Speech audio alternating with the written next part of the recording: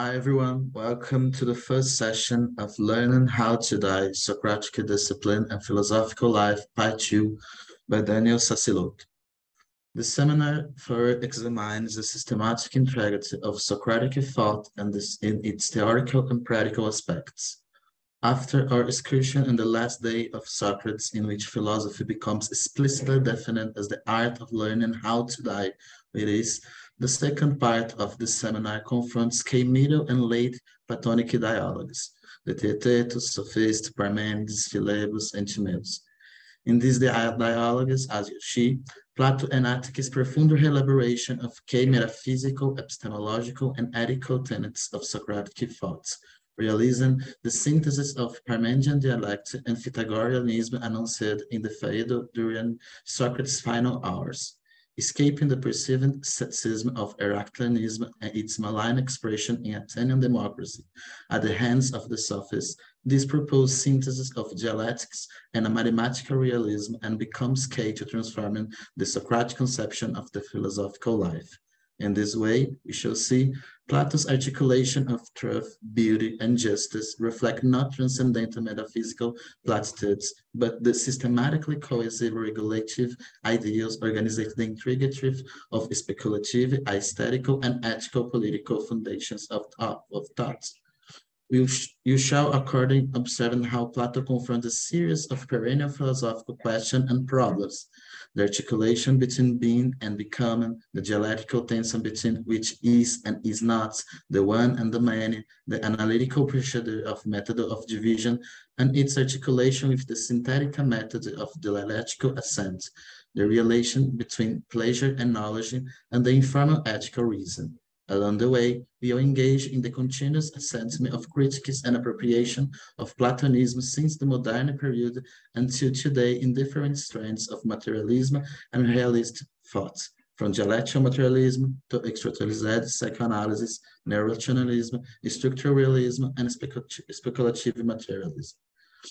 Daniel Sacilotto is PhD in comparative literature for University of California, Los Angeles.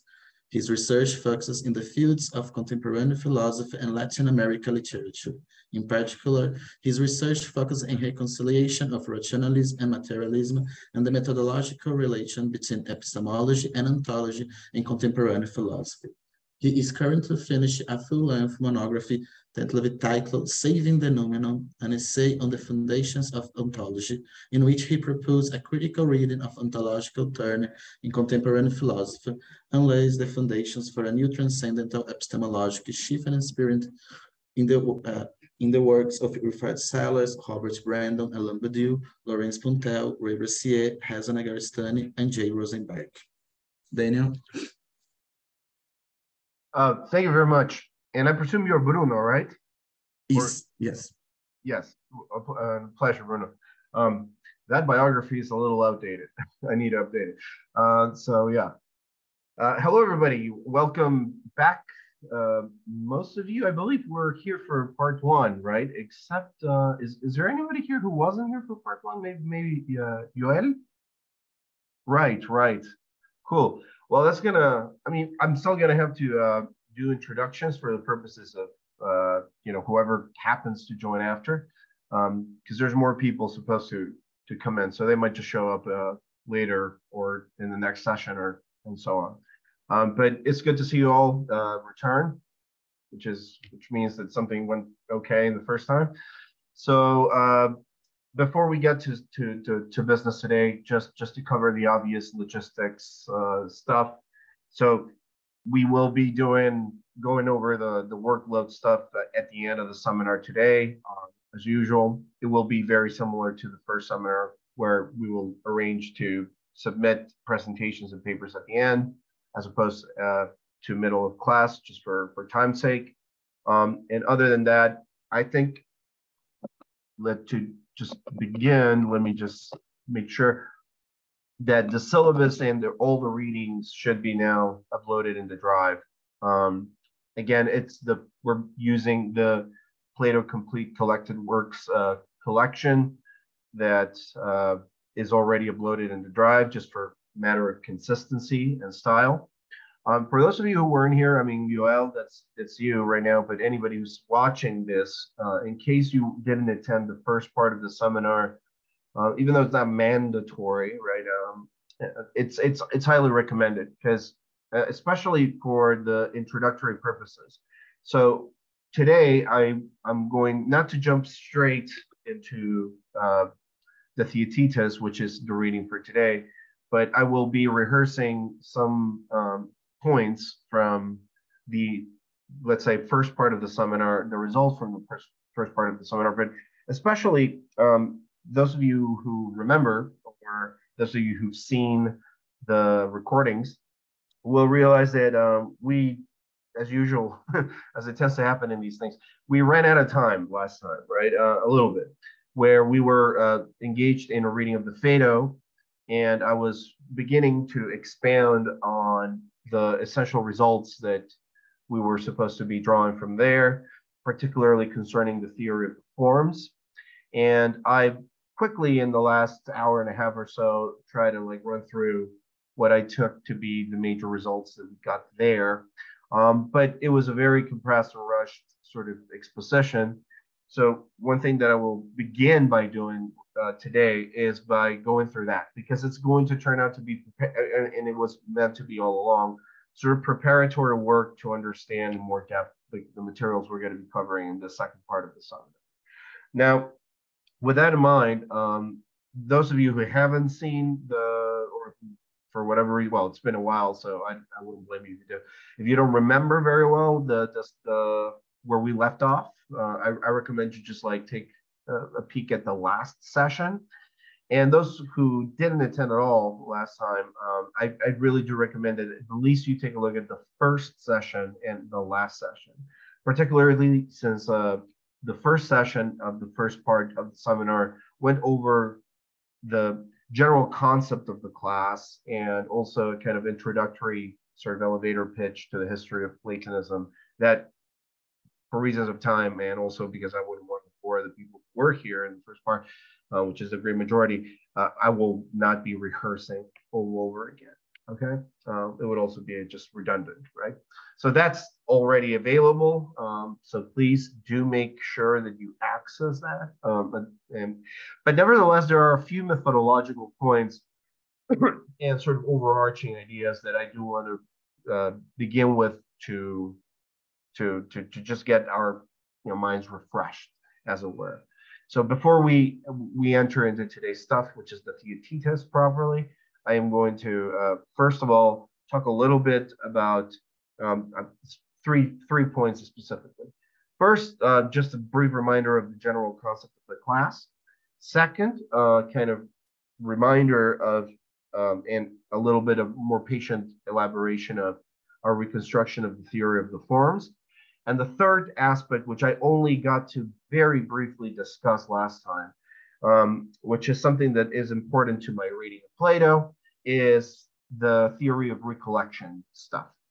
Now, even though the theory of recollection takes place throughout Plato's dialogues in many places, among them the Meno, which we haven't read either in the first or second parts, I do have something that I want to say, since it also occurs prominently in the Phaedo, which was the last thing we read for the first part of the seminar. Okay. But before we get into the stuff, as usual, I'm going to ask our illustrious attendees and participants to introduce themselves, just for this is protocol, as you know. So I'm going to just go quickly around and ask people to introduce themselves as usual. First, Felipe, Felizardo. Hey everyone. Hey Daniel. I'm Felipe. I live in Porto. I'm originally from Lisbon in Portugal. I have no formal education, but well, 2 years of the new center should count for something.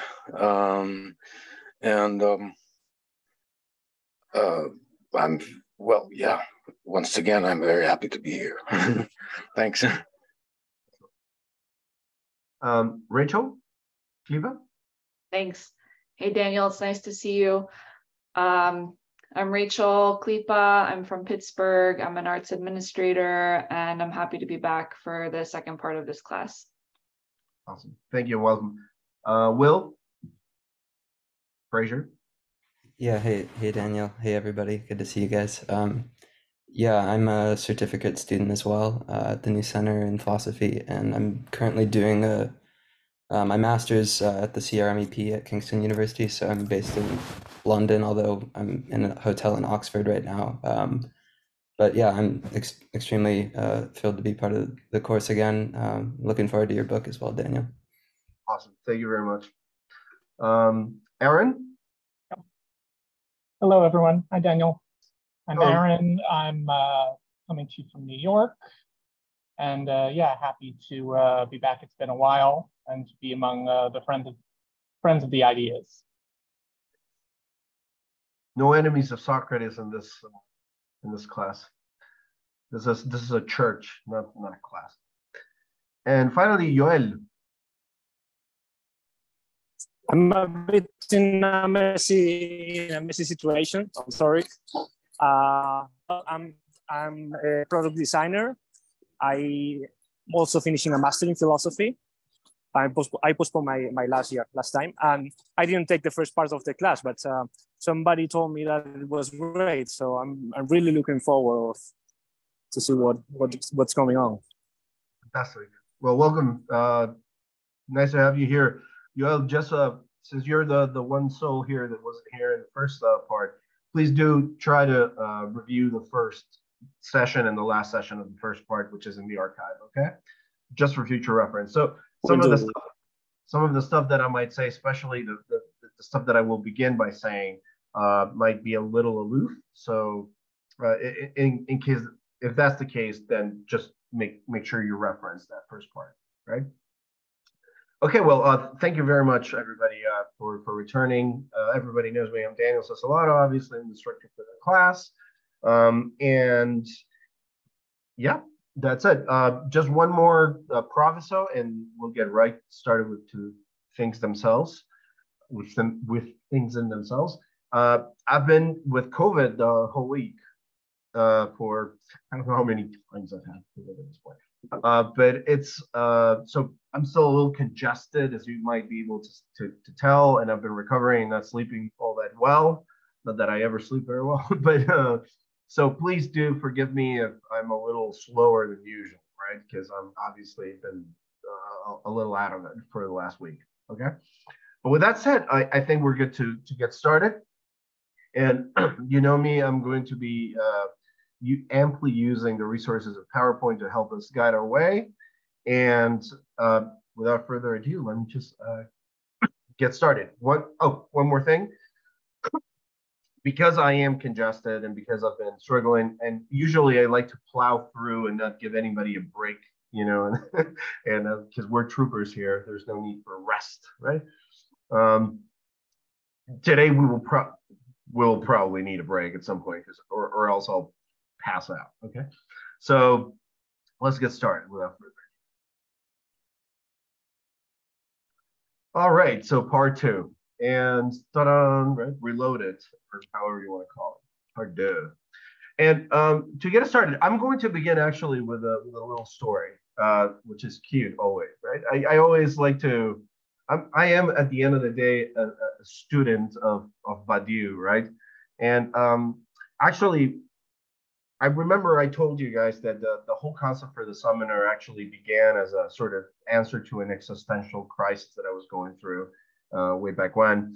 Anyway, but I was actually thinking about this afterwards, and I don't think I ever got to tell you the story. Because if I did, do tell me or remind me. Because, but in any case, I was actually talking with a friend who was asking me about when was that philosophy really began to be a thing for me, right?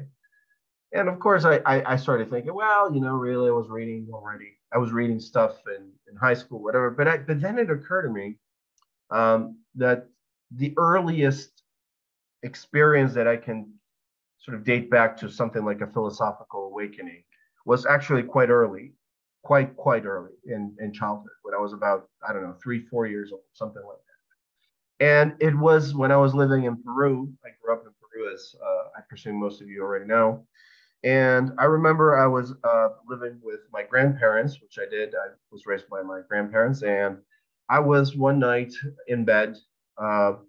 And for the first time in my life, the thought crossed my mind that I was going to die, right? And my response was to start weeping inconsolably, right? I just started weeping and crying. So I was weeping in my bed alone, little boy at night, right? And then my grandmother heard me, and she walks into the room. And she sees me crying. She sits by the bed and she goes, "Hijito, hijito," right? Little son, why are you crying? And I tell her, "Well, grandma, because I am going to die," right? Now, my grandmother was a very religious woman. And if you were to imagine, right, what a religious grandmother would say to her grandchild upon hearing that he's, tormented by the idea that he's going to die, it's like he would say, "Oh, but don't worry, little son. You will die, yes, but you will rejoin. You'll meet me because I'll be there. You'll meet all of your loved ones, in the afterlife. You live forever. You'll be if you behave like a good boy." But she didn't do that. She said something quite remarkable. She asked me, "What were you before you were born?" And I started thinking, right? And I remember this so clearly. And I told her, "Nothing." "Well," she said, "then that is what you will be after you die. Nothing." And I remember at that moment, that could have easily gone south, right? That could have easily sent me into a further catastrophe. But I remember something very specific happening at that moment. The weeping stopped, right? And all of a sudden, I became fascinated. I became struck by this idea that I came from nothing and that I would become nothing, right? All of a sudden, this tragic, mortifying thought became wondrous. I think that this is exactly what the experience of catharsis is, in the Platonic sense that I've been trying to allow. Catharsis, as we have been discussing, and as I mentioned in the first part of the seminar, is at the center of this interpretation of Plato that I'm proposing, concerns something like the purification of the soul from the body. That's, of course, its traditional conception. But more than that, it involves arising or rising above the particular into a universal dimension. Catharsis is the mechanism or the means or the process by virtue of which we learn to step outside of our personal, individual, carnal arrest and learn how to access a dimension that is properly universal, impersonal, non-individual, and eternal. What was experienced as a personal tragedy or as a personal problem, "I am going to die, I am afraid," became a source of wonder once it became integrated into this universal horizon of question. From nothingness we come, and to nothingness we return. All of a sudden, the fear of death was replaced by wonder, by a kind of endless wonder. And in this, I agree with my master, Badiou, in that it is in this particular sense of catharsis that we should understand the Socratic function of the corruption of the youth. The corruption of the youth is to teach us that the philosopher's job is to teach the new generations of students that are coming, to teach the youth, finally, that beyond the temptations, the pleasures, the allures, the tragedies and triumphs that they have access to in everyday life, that higher seductions exist, that there are greater ambitions possible, right? Badiou has a wonderful story in his lecture. I don't know if it's published anywhere, but it's called Philosophy as Biography, where he tells his story when he was a young boy, well, a teenager in Algeria and in the countryside, and he would go into a nun convent to meet girls, and he would try to flirt with them by trying to convince them of the non-existence of God. And he says, the person who could argue persuasively for the non-existence of God was far more interesting than the person who could only offer a game of tennis. And then he weaves this to the Plato idea of the corruption of, right? So the job of the philosopher is now and forever to corrupt the youth, right? To corrupt it. And to corrupt the youth means to install or to instigate the process of catharsis, or the feeling of catharsis, whereby we can integrate our lives into something much broader, much more general. Now, there is something connected also here to another concept that is obviously familiar to those of you who are familiar with the work of Ray Brazil, which is a concept that he, of course, draws from Freud and from specifically Beyond the Pleasure Principle, which is the concept of unbinding. In Nihil Unbound, as you know, Ray Brazil proposes famously that thinking has interests that do not coincide with those of the living. This is like the core hypothesis or thesis that grounds Nihil Unbound and his own reading of nihilism as a quote-unquote speculative opportunity. And the idea is that the conditions for nihilism, which is also the conditions for philosophical realism, concern a kind of unbinding of thinking from its material, contingent, sensorial, experiential supports. That in other words, thinking has to think about a time ancestral, but also a future, which is beyond all life, the time of extinction, in order to think of materiality, of a materialism or a naturalism with full force. That in order to be realist, in order not to relapse to piety in the form of idealism or correlationism or anything of the sort, we need to unbind ourselves from the here and now in order to access a horizon of universality that is not accessible precisely from the purview of the here and now. Unbinding is something that, of course, can be traced back to the Platonic tradition and to the movement of catharsis. Now, last time, catharsis was introduced precisely as part of this purification of the soul in relation to the body, as part of the process of the philosophical ascent, which prepares us for death, as a kind of asymptotic approximation to the ideal of wisdom, which, even though it is not possible to realize in life, we nevertheless can approximate it through the philosophical life.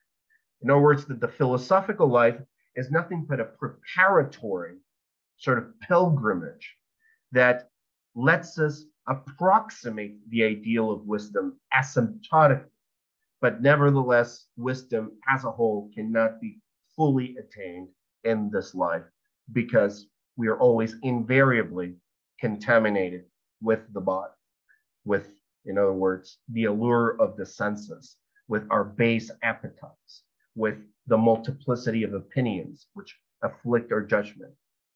And in fact, hopefully, and I don't think there is, if there ever was, a dialogue in Plato's work that shows the degree of contamination that one is subjected to, than the Theaetetus. In the Theaetetus, you see a younger Socrates, time and time again, arrive at a false place.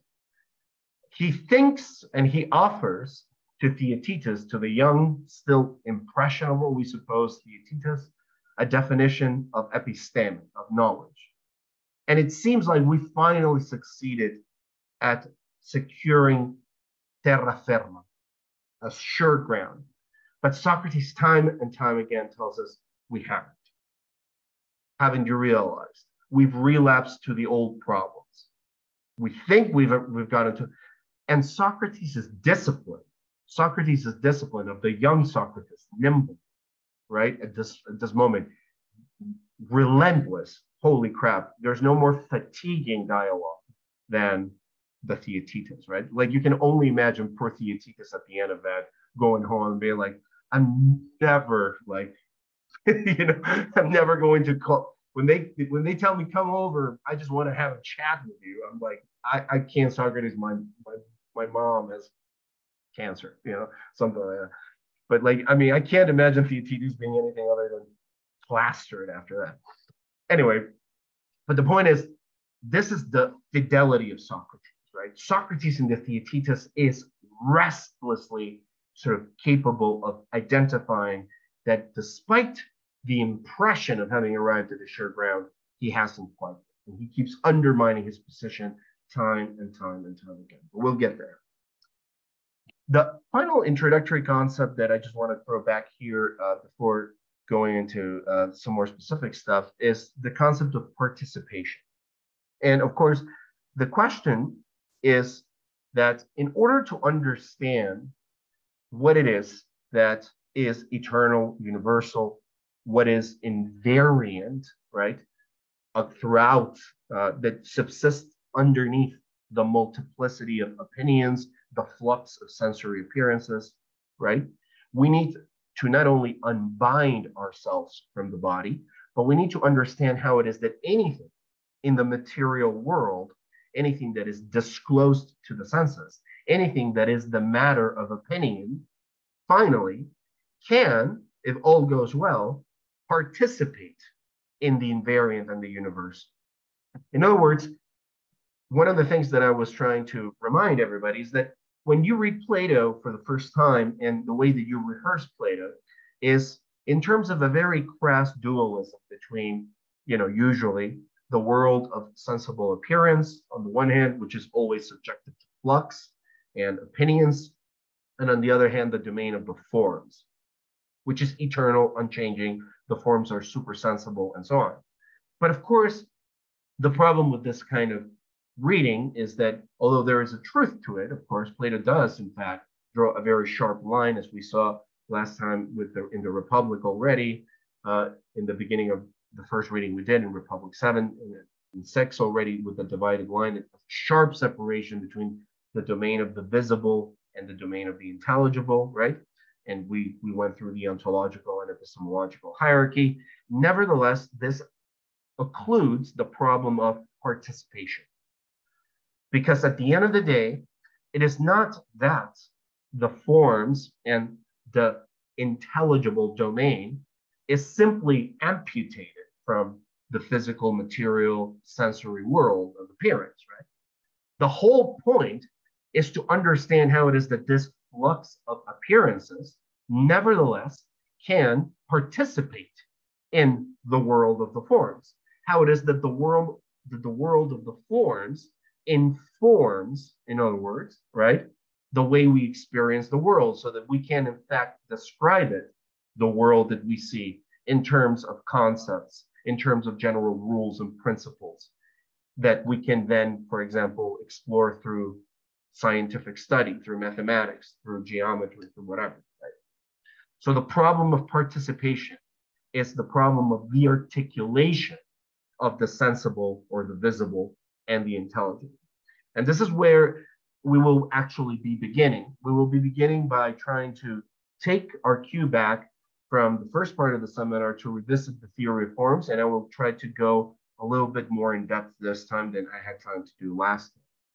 And to begin with, I just want to rehearse the central passage. It's a long quote that I've just divided into more readable fragments, where this idea of catharsis and the idea of philosophy as the art of learning how to die with ease becomes integrated to this problem of the purification of the soul, and also the access to the invariant structures that inform the material world.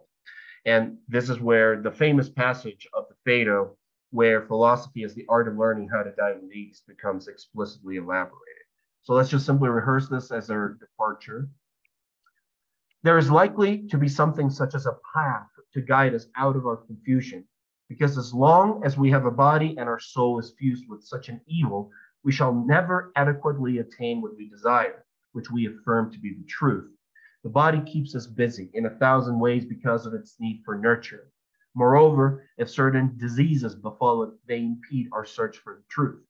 It fills us with wants, desires, fears, all sorts of illusions and much nonsense, so that, as it is said, in truth, and in fact, no thought of any kind ever comes to us from the body.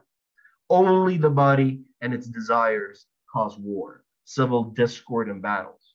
For all wars are due to the desire to acquire wealth, and it is the body and the care of it to which we are enslaved, which compel us to acquire wealth, and all this makes us too busy to practice philosophy. Now, fantastic quote already, right? This reminder. Notice, now that we've read the Theaetetus, how particularly this last part comes with a piece, or is of a piece, with Plato's indictment of the lawyers and the men of the courts that he elaborates in the Theaetetus, which is actually at the center of this debate and is actually a final swoop that he will return to in the last part of the dialogue, as we will see. This is how the soul of a philosopher would reason. It would not think that while philosophy must free it, it should, while being freed, surrender itself to pleasures and pains and imprison itself again, thus laboring in vain, like Penelope at her web. The soul of the philosopher achieves a calm from such emotions. It follows reason and ever stays with it, contemplating the true, the divine, which is not the object of opinion. Nurtured by this, it believes that one should live in this manner as long as one is alive, and after death arrive at what is akin and of the same kind, and escape from human evils. After such nurture, there is no danger, Timaeus and Thebes, that one should fear that on parting from the body, the soul would be scattered and dissipated by the winds and no longer be anything anywhere. Will the soul, the invisible part which makes its way to a region of the same kind, noble and pure and invisible, to Hades in fact, to the good and wise God, whither, God willing, my soul must soon be going, will the soul, being of this kind of nature, be scattered and destroyed on leaving the body, as the majority of men say? Far from it, my dear Thebes and Timaeus, but what happens is much more like this. If it is pure when it leaves the body and drags nothing bodily with it, as it had no willing association with the body in life, but avoided it and gathered itself together by itself, and always practiced this, which is no other than practicing philosophy in the right way, in fact, training to die easily. Or is this not training for death, right? This is the famous quote that I wanted to go. And here we get the final chunk of the quote, in which we get the articulation of this experience of catharsis, the purification of the body, of the soul, in relation to the body, which is the philosophical life, in relation to the theory of the forms. Do we say that there is such a thing as the just itself or not? Rhetorical as always. We do say so, by Zeus. And the beautiful and the good, of course. And have you ever seen any of these things with your eyes? In no way, he said. Or have you ever grasped them with any of your bodily senses? I am speaking of all things such as bigness, health, strength, and in a word, the reality of all other things, that which each of them essentially is what is most true in them contemplated through the body, or is this the position? Whoever of us prepares himself best and most accurately to grasp that thing itself, which he is investigating, will come closest to the knowledge of it, obviously. Then he will do this most perfectly who approaches the object with thought alone, without associating any sight with his thought, or dragging in any sense perception with his reasoning, but who, using pure thought alone, tries to track down every reality pure and by itself, freeing himself as far as possible from eyes and ears, and in a word, from the whole body. Because the body confuses the soul and does not allow it to acquire truth and wisdom whenever it is associated with it. Will not that man reach reality, Timaeus, if anyone does? Now, I hope that now that we've read the Theaetetus, we understand that short of just some sort of facile spiritualism of some kind, right, in which pure thought is divorced from the body and from perception, blah, blah, blah. What really Plato is after here, again, this old Socrates and voids, right, after he's gone through the pilgrimage, is actually an alternative account to the empiricist theory of knowledge, which is, of course, the fundamental, or one of the fundamental objects of critique in the Theaetetus, right? The Theaetetus begins, in fact, from the opposite thesis. This is the first definition of knowledge, as you know. Knowledge is perception. This is Theaetetus's first definition, which, of course, he has acquired in continuity with the teachings of Protagoras. We'll have to examine that complicity between Protagoras and the empiricist theory of knowledge more closely once we get there. But here we see Socrates, the elder Socrates, now speaking with a measure of confidence and closure, no longer affording the hesitation, but also with a different kind of solemnity, right, than the young and tenacious Socrates, proposed, in fact, the exact opposite thesis, that, in fact, the reality of all things, that which makes things real, is only accessible by thinking alone, without perception. It's, in fact, the diametrical opposite thesis of the empiricist thesis, right? And so the idea is, well, how do we get there? Certainly in the Theaetetus, at the end of the dialogue, we don't get any kind of closure. This kind of proclamation that we see in the Phaedo is not afforded by the young Socrates. Not yet, at least. And I'll skip this part of the quote, just for time's sake, because we started a little late. Now, the other part of the other dimension of the seminar that it's very much at the core, right, and that I mentioned at the outset of the first part, was that one of the things that I was trying to do was to propose something like a systematic reconstruction of Platonic thought.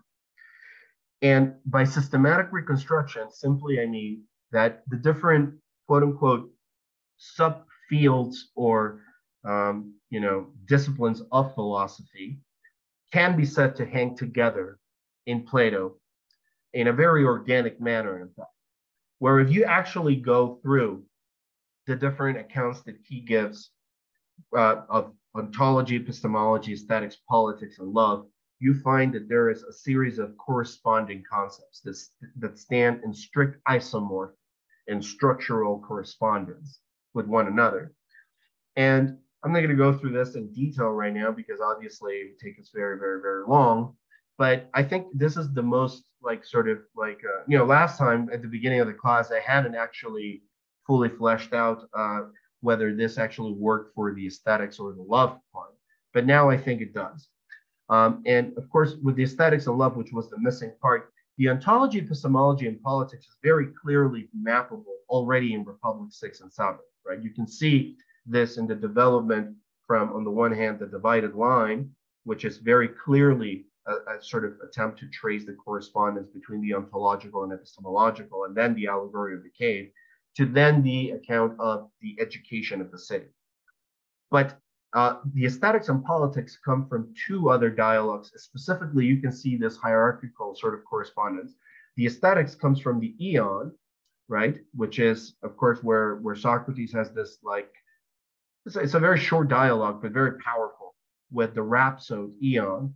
The rhapsodes being the great reciters and interpreters of the poets, and Aeon, who claims to be the great expert on Homer, right? And Socrates, of course, shows that there is a fundamental problem with claiming that you can just be an expert on one poet alone, right? Like, you're an expert on Homer, but I don't know anything about any other poets. I just know Homer really well. And of course, Plato's first and big problem is, well, how can you claim Homer is the best poet or claim anything about Homer when Homer speaks about war, about this, about that, when you don't know about anything else, right? Which is actually part of the epistemology, if you think about it, right? Like the holistic theory of knowledge, the idea that you cannot know anything in a vacuum. But in this dialogue, the important part really is the famous magnet theory, right? Where he describes, Socrates describes, right? How it is that in the realm of the arts, there is actually a kind of magnetic chain of weakening or decreasing intensity of force, right? The gods inspire the poets, right? That's the first. So the gods know the message, and they inspire the poets to transcribe the message of the gods, right? So we got from the gods to Homer, but then the poets are interpreted by the rhapsodes, right? And then the rhapsodes are interpreted by the audience, which is so in each step of the way, you have a weakening link. And it's very similar. This mirrors how it is that, you begin from something that is strictly speaking beyond the sensible world, the gods, right? Which are like the forms who know the meaning of the poem. And then you get to progressively a descent into the physical realm until, like the prisoners in the cave, the audience members are just witnessing and interpreting whatever comes their way in the form of images, right? The love part comes actually, obviously, where do you think? In the symposium, right? And here you also have a hierarchy. It's one of the most beautiful and most classical Platonic dialogues, where you have also this kind of extraordinary paradigm of one of the typical Socratic things, which is this kind of pugilistic encounter between rivals, right? Where everybody sort of offers their own little speech, right? Their own little reading of something.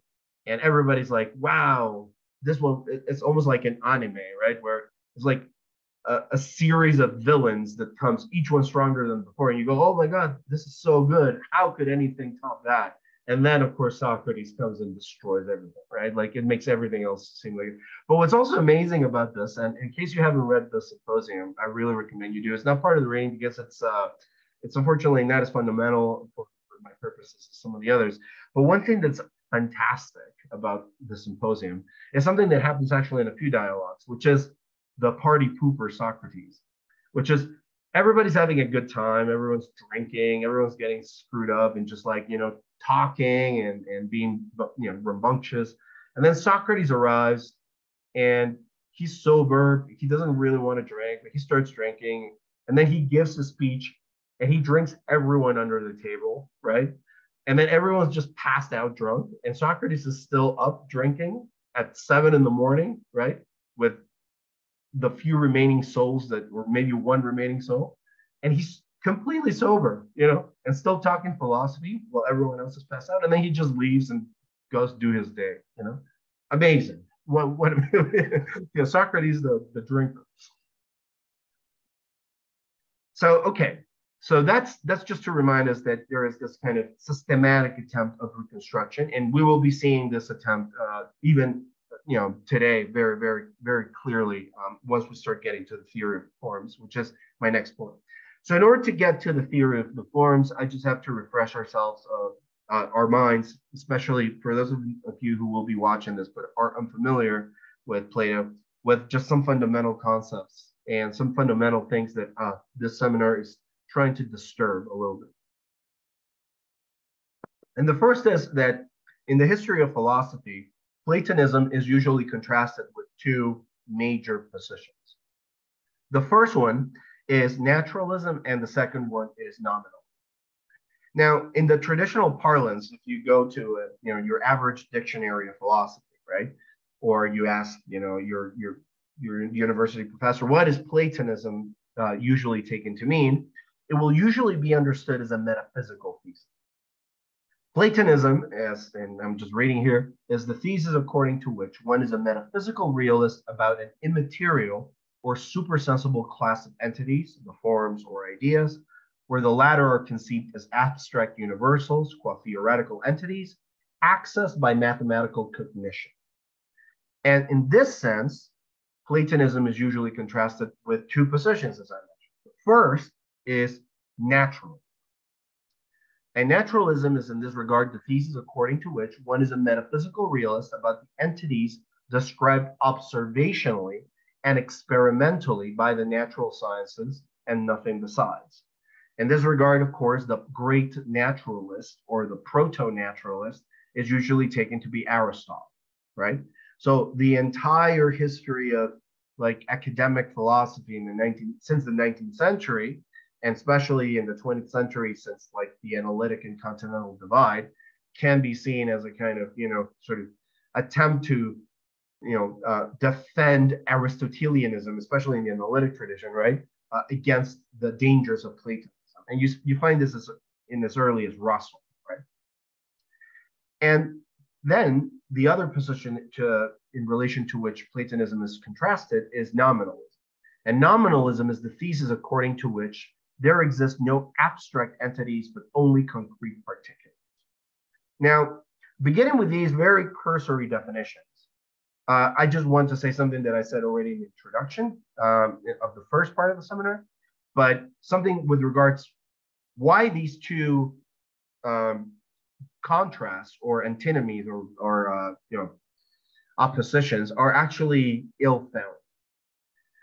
Now, one very important detail, which pertains more to continental philosophy in this case, it's something that I'm sure you've all noticed since you are all avid readers of contemporary philosophy, which is, it's very interesting that today, it's actually, the things have been inverted, right? When you talk, especially in the continental end of the spectrum, it's funny that Platonism is now, considered to be the sort of ally of materialism. Now, it is like many people, including Ray Brassier, including Alain Badiou, right, speak of Platonism as the condition, Johann Kopjak, Zizek, all those things. Everybody speaks of Plato as actually the person who holds the key to materialism. And it is precise because of his commitment to these kinds of abstract entities, right, that he is taken to be the ally of materialism. Now, think about it for the first time. Now, this doesn't make much sense, right? Because at the very least, the two-world theory, the Plato that is presumably committed to abstract entities, that Plato would be committed at the very least to a dualism, right? According to which there is the material and then there is the forms or whatever, right? But in what sense could this be said to be materialist? Right? Why is it that Platonism would be the ally of materialism, right? And it is now nominalism that is oftentimes now taken to be the accomplice of anti-realism or of relativism. Now, there are very, very many dialogues in Plato where this particular tension between nominalism and Platonism, as understood in the literature, becomes explicit, and not only in the domain of metaphysics, but also in the philosophy of language, specifically in the Heracliteanism. But that aside, and I will have something to say about the Heracliteanism further down the road, which is a very important dialogue, I think, which unfortunately we won't have time to read, but we don't have time for everything. But this is something that I think is a big confusion, right? Because first of all, when we think about realism, both nominalism and Platonism are realists. It's just about different things, right? So in the classical sense, Platonism is a realist about abstract entities, right? Universals, the forms. But nominalism is also realist about concrete particulars. So this is the key, right? Why would anybody think that something like materialism would require Platonism? Because they think that materiality has to be defined in terms of theoretical unobservables, in terms of theoretical entities. In other words, that there is something to materiality that is unobservable by nature, right? And of course, this leads us to the second, which is why I think the point about how it is that today mathematical realism has become sort of like the accomplice to materialism. This is not only true in the continental tradition, right? Of people like Badiou who are explicit Platonists, but even, of course, in the analytic tradition, there has been a resurgence of Platonism, which we briefly surveyed. And I've talked about this many times in my seminars, which is how it is that actually already, really since the 60s, already with people like Quine, right? You have this kind of idea that, well, actually, if we want to be naturalists, if we want to be good materialists or even physicalists, right? We need to accept the reality of abstract entities, at least things like sets and classes. right? Which are just, strictly speaking, theoretical entities, unobservables, right? Because scientific descriptions of the world, of our quantum universe and everything besides, depend on these mathematical descriptions and entities. So we can't do without them, right? So the irony becomes that not only to be a materialist, you need to be a Platonist, but to be a naturalist, you need to be a Platonist, right? And of course, in the continental tradition, already in the great structuralist sequence of philosophy that begins in the 60s, to which, of course, people like Zizek and Badiou are, hires, right? We see the idea that, in fact, structuralism is the key to materialism, because it is only structuralism that provides an account, and this you see very explicitly in the work of Lacan, right? The idea that formalization gives you access to the real beyond the vagaries of the imaginary, beyond the delusions of the imaginary. And philosophers who appropriated this Lacanian trope, right, also which you can also find morsels of in the great epistemology of science tradition of French early, Bachelard and so on. You see this idea that mathematical formalization is the key to understanding the nature of materiality. So there's this idea that in order to get beyond phenomenology, in order to get beyond the vagaries of experience, right, which was, of course, the dominant trend in philosophy coming from Sartre, Merleau-Ponty, and so on, we need something like a resolute formalism, which is the structuralist thesis, which claims that, in fact, the real is only accessed through formalization insofar as it trivializes experience, right? And the most categorical statement that paves the way for this kind of structural materialism in the continental tradition that comes downstream from the French post-war era is to be found in Lacan's, obviously in Seminar 20, right? Where he has his most categorical statements concerning the necessity of formalization in order for the discourse of analysis to come off the ground. Now, it is also important, however, to know that this idea that you hear oftentimes, that if you're a nominalist, then you're a relativist or something of the kind, this, I think, comes from being philosophically benighted, right? Because there is a veritable tradition of materialist nominalists, right? Who claim that you, in fact, can do away with any kind of talk of abstract entities. Sellers, Wilfrid Sellers, is famously, resolute champion of nominalism. And he's an enemy of Platonism, right? Now, in a very specific sense, right, in the philosophy of language. But he denies the being of abstract entities, including universals, but not only universals. He, in fact, denies even the existence of things like facts, which he thinks are already sorts of abstract entities. Why this doesn't need to concern us right now. But you can be a materialist and a nominalist. Again, nominalism only means that you're a realist about the existence of concrete particulars. That's all it means, right? So it's not an anti-realist. Philebus said, I think that Gil Fine book you shared on part one maybe be added to the seminars drive for those who weren't there. Oh yeah, absolutely. Yeah, for sure. Yes, because that collection also has a really interesting essay on the two worlds. Well, it has more than one, but there's a very, very important essay about why Plato shouldn't be read along the lines of the two-world theory. So this is, for all of these reasons, you can understand what also the contrast between Platonism and naturalism is finicky, right? Because it turns out that we understand that, in fact, it is possible to be both a naturalist and a Platonist. And in fact, not only possible, some people claim it's necessary, that in order to be a naturalist, you need to be a Platonist, right? Plato, again, does not deride or deny the existence or the reality of the sensible world, but he tells us that the reality of the sensible world needs to be, or is only made intelligible to us by understanding these theoretical entities. That, in other words, the theoretical entities, the forms, right, provide the criterion of intelligibility for the sensible particulars that we talk about, negotiate about, and that form the basis of our everyday reasoning, right?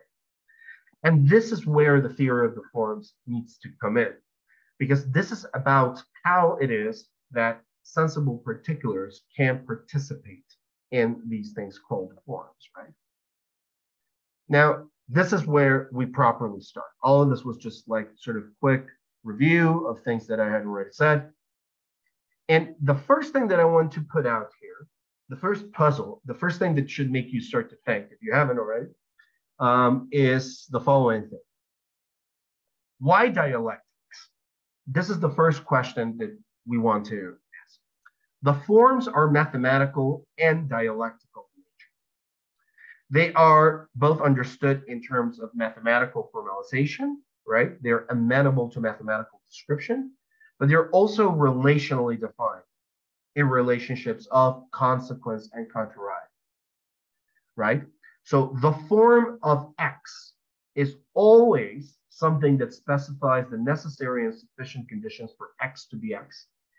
And these conditions also specify what X is not. Now, here is something that we need to understand from the get-go, right? This is, at the core, the thesis of modern science. We know this, the thesis of Mathesis Universalis, right? The thesis that, in fact, nature is written in mathematical language. That, in fact, the workings of the visible world can be described by a certain set of principles or rules, laws of nature, right? And that, in fact, the axioms and theorems and the rules of inference that make up a sort of theory of nature is something analogous to a mathematical axiomatic. Now, I've said time and time again that Plato did not have access himself to anything quite as lofty as an axiomatic framework, right? To build a theory of nature. Newton hadn't happened. Modern science couldn't have happened in the time of Plato, right? But nevertheless, he's thinking about this, right? He's thinking about how it is that, in other words, to give a theory of nature, you need to have something like a comprehensive catalog of the laws of nature, of the basic principles that rule the visible world, in which everything that's visible, that's particular, that's concrete material participates. But the question is, why is mathematics insufficient? And why do we need the dialectic? And this question, notice something quite important. This question lies at the very beginning of the Theaetetus. At the very beginning of the Theaetetus. How does the Theaetetus begin? I mean, after we are introduced, blah, blah, blah. When Theaetetus arrives, the very first thing that happens after Socrates inquires and asks Theaetetus to provide a definition of knowledge in general, Theaetetus is going, and of course he fails to sort of provide a general definition. Theaetetus responds in a kind of underhanded skepticism at Platonism. And he responds by saying, I don't know, Socrates, in math, we have concrete problems and we have concrete solutions. Like, for example, right? And he goes into this little exegesis describing how it is that he found, the distinction between finding the squares and factors of, how do you call them? Oblong shapes and equal shapes, blah, blah, blah. And then he says, so that's a concrete problem. That's math. We know how to deal with that. But you're asking for something like knowledge in general, and I just don't know. I don't know how to even go about answering that, right? And it's very interesting that Socrates is and then of course, what does Socrates respond? He responds by a digression, what seems like a digression, right? Which is the midwife analogy, the philosopher midwife. This gives us the first clue to something, right? What is it that the philosopher brings that the mathematician cannot already do by him or herself? Why do we need the philosopher? And the answer to that is, of course, tantamount to asking, why is there this need for the dialectic after mathematics? Notice something also that we saw this in the first part of the seminar. In the educational program that Plato lays out in the Republic, between mathematics and politics lies the dialectic. The dialectic is after mathematics, but before politics, right? Why? What is the need for dialectics? Why do we need dialectics? That's the question. That question is the same as asking the question, why is mathematics not by itself sufficient? So in the Phaedo, we already saw there's this kind of return in this rehearsal of the theory of forms, right? And I think the theory of forms is, of course, where we're going to see this importance of the dialectical elements. And also what the dialectical element finally is with more clarity. So in the Phaedo, we don't only get a description of what forms are, but we get a clearer exposition of the dialectical articulation between forms. So the first thing that we all know is that anything that we can say is anything whatsoever is what it is by virtue of participating in the form of what it is. So X, where X is a particular, is green, right? It has the proper green, being green, insofar as it participates in the form of greenness. And the same for any kind of predicate that you can attribute to any particular. Now, a very long and tortuous history of Plato, or question concerning Plato, is whether every possible predicate has a corresponding form, right? Which seems to lead to a kind of overflowing precocious ontology, right? Because you can multiply predicates ad infinitum, right? Since language is iterable ad infinitum, you can define, so if you can describe, a predicate, with invention of a word, essentially, then you have an infinite number of forms. Is that a problem by itself? Would Plato admit that? It's not a problem that I'm particularly interested in. I don't think it really gets us to any interesting ground. At least I haven't been able to get to any interesting ground with that. But here it is, what I really want to focus on is how it is that this dialectical supplement becomes clarified. And my thesis is the following one, to give you the straight up. The reason why we need dialectics on top of mathematics is because dialectics provides the conceptual counterpart to mathematical formalization. Mathematical formulae are by themselves inert. You can perform calculations, but they are bound to all kinds of interpretations. You can be the best mathematician in the world. For example, your name could be Theodorus, and you could be a great geometer, for example. And you could be completely beholden to the grip of the sophist. Being a good mathematician doesn't make you immune to the allure of the sophist. Doesn't this give us another clue to the Theaetetus? Doesn't it? The old Theodorus, the old geometer, wise, a perfect mathematician, but nevertheless under the grip of Protagoras. And of course, what is Socrates' job in the Theaetetus? But to save Theaetetus from falling into the same fate. The dialectic is necessary because it does not only provide a conceptual supplement to mathematical formalization, but it enables us to understand the rational integrity of mathematical formalization. It is not enough to have the maths. It is important to also have the conceptual armature that corresponds to the maths. Now, of course, the question is, what the hell is that structure, if there is such a structure in that? So there is something, and this is the next point, there's something about the dialectical supplement to mathematics that is essential in order for philosophy to separate itself from sophistry. We need dialectics in order to understand why mathematical formalization alone is not enough to get us rid of sophistry. So let us begin with the forms, and we can begin to understand this more concretely. So first of all, forms have two obvious features. These are widely agreed upon in the literature. What comes after is more a matter of debate.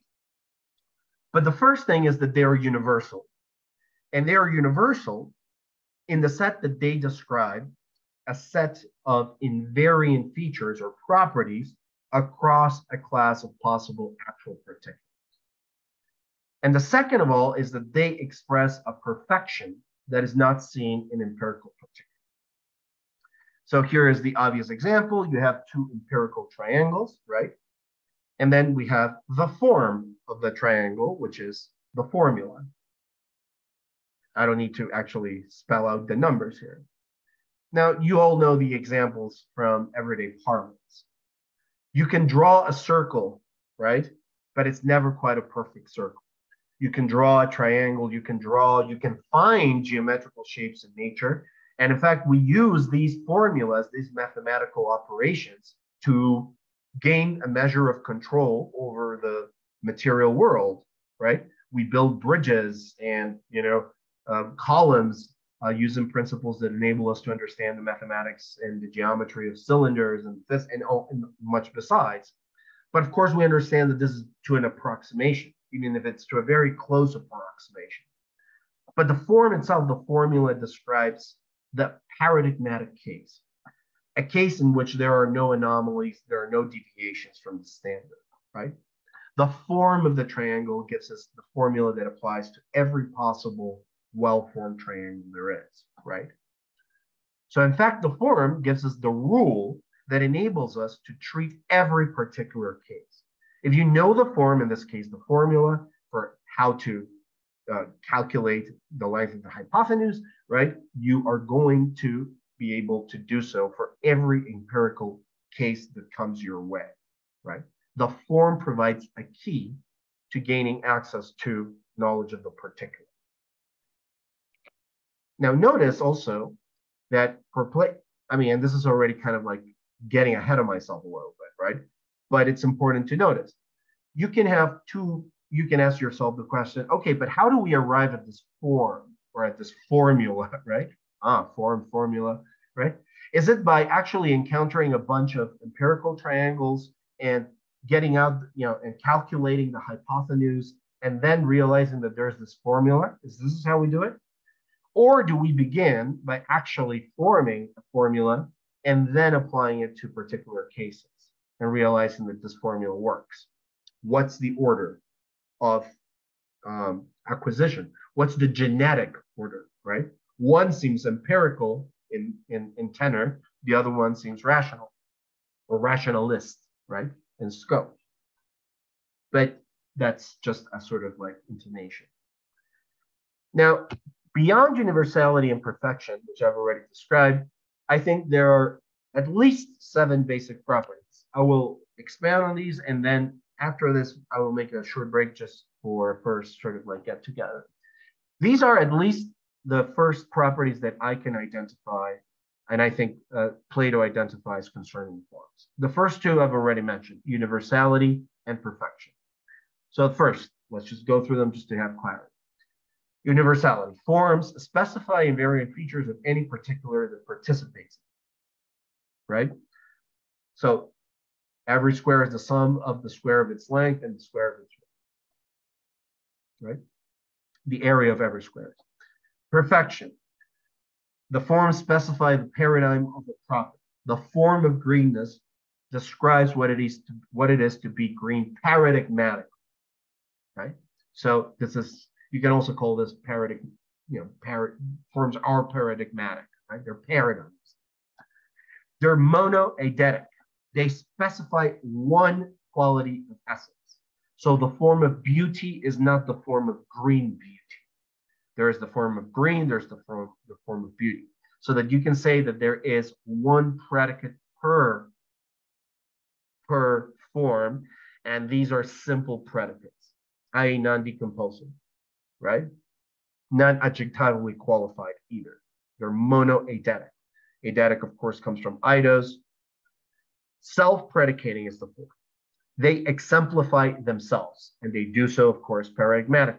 This is, of course, the famous idea that Plato oftentimes repeats, that only a form is the paradigmatic example of itself. only beauty is beautiful and only beautiful, right? Only truth is true and nothing but truth, right? And so on and so forth. They are 5. They are self-caused, autocat auto. They are underived. So beauty emerges from itself, truth emerges from itself. Now, here there lies a potential point of either conflict or exegetical difficulty, which is that sometimes Plato seems to indicate or suggest that all forms must ultimately derive from the form of the good. But the question there is, of course, a question of what kind of priority the form of the good has in relationship to the other forms, and also what kind of relationship the forms have to the form of the good, other forms. Is it a relationship of identity, finally, where the form of the good is identical to all other forms? We explored this possibility last time. Is it one of hierarchy, where the form of the good is some kind of like meta form that is somehow the father form of all other forms? Is it a purely epistemological relationship of priority? That, in other words, to understand the other forms, we need to understand the form of the good. We're going to get to something close to this. I don't know if I have a like totally satisfactory answer, but I definitely have something that I can say about this. Property number 6 is that forms are the cause for any particular to have any property whatsoever. They are causal. So they make particulars that participate in them share in the quality that they specify, however imperfectly. So if X is a particular and X is beautiful if and only if it participates in the form of beauty. In other words, any particular that has a property P has property P only insofar as it participates in the form that predicate P corresponds to, the form of P, where P could be green or lion or whatever you want, right? Notice that this means something quite interesting about particulars that is different about the forms. The forms are monoeidetic, and forms do not stand in relations of participation to one another, which is not to say that they're not related. What is the relation between the forms is the next, what I'm going to get to in the next part. Whereas particulars that participate in forms can participate in more than one form, obviously, right? So particulars can participate in more than one form, but they can only participate in forms and therefore evince or exemplify the quality specified by those forms imperfectly. Whereas in contrast, forms are monoeidetic and they can only exemplify themselves, but they can do so paradigmatically. And that's the essential difference between particulars and forms, right? I hope that was clear, right? Was it clear? Hopefully. Is that somewhat clear? Okay, good. And finally, they're multiple, right? There's an indefinite number of particulars that can participate in the forms. This is the other thing about forms. Forms have, they're infinitely large wombs or sets. They're indefinitely open sets. You can have as many particulars as you can that participate. There's no limit in principle to how many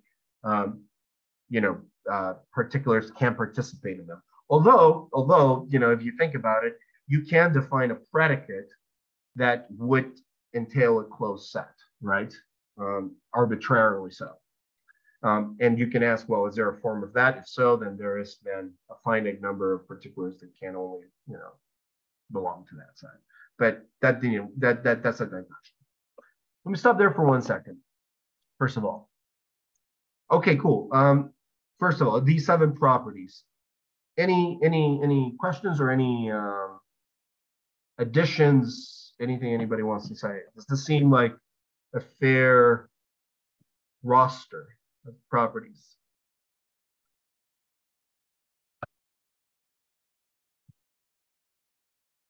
Hear it.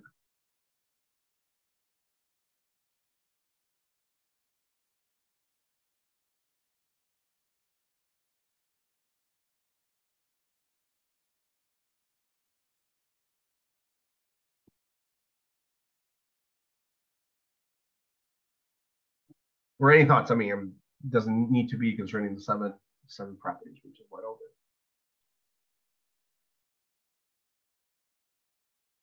Aaron turned on his camera. That means that we're one step removed from him unmuting his mic. Let's go.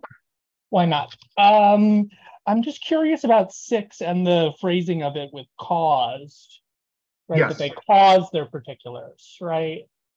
Right. How careful should we be reading the verb cause there? Fairly carefully. You're right. I mean, this begs the question about what sort of causality we're involved, right? Mm-hmm. Because there is a perfectly good sense in which it cannot be occasional causality in the sense in which this applies to physical objects, right? Obviously, since we, by hypothesis, are claiming that these forms are not, one more element in the physical universe. They are not part of the sort of chain of cause and effect that obtains between particulars, right? So it can't be that kind of causation. It has to be a kind of ontological causation or conditional causation that is metaphysical in scope or ontological in scope, but which is not material in scope. So a kind of metaphysical rather than physical causation, right? Mm-hmm. Now, how that metaphysical notion of causation can be elaborated, Plato does not have a theory of that, right? But of course, like contemporary metaphysics tries to, that is exactly, for example, how you think about, if you think about, for example, in modern scientific theory, right?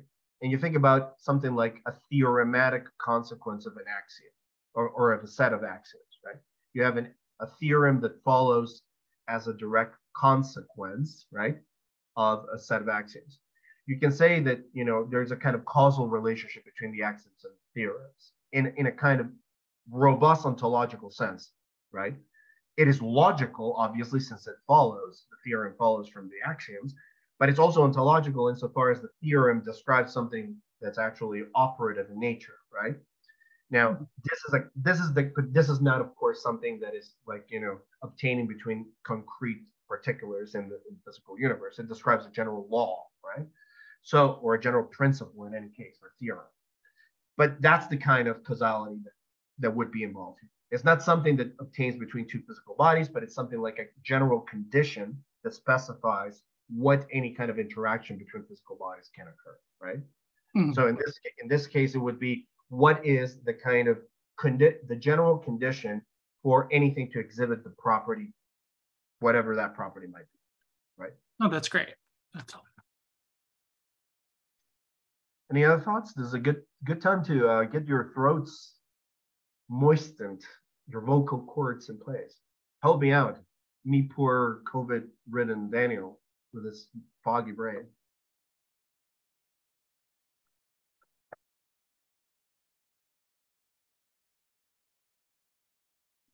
Well, I do hope we get into the Timaeus in the last session, but I'm really curious. Where does that guy's theorizing connect to what he's proposed so far, in broad strokes?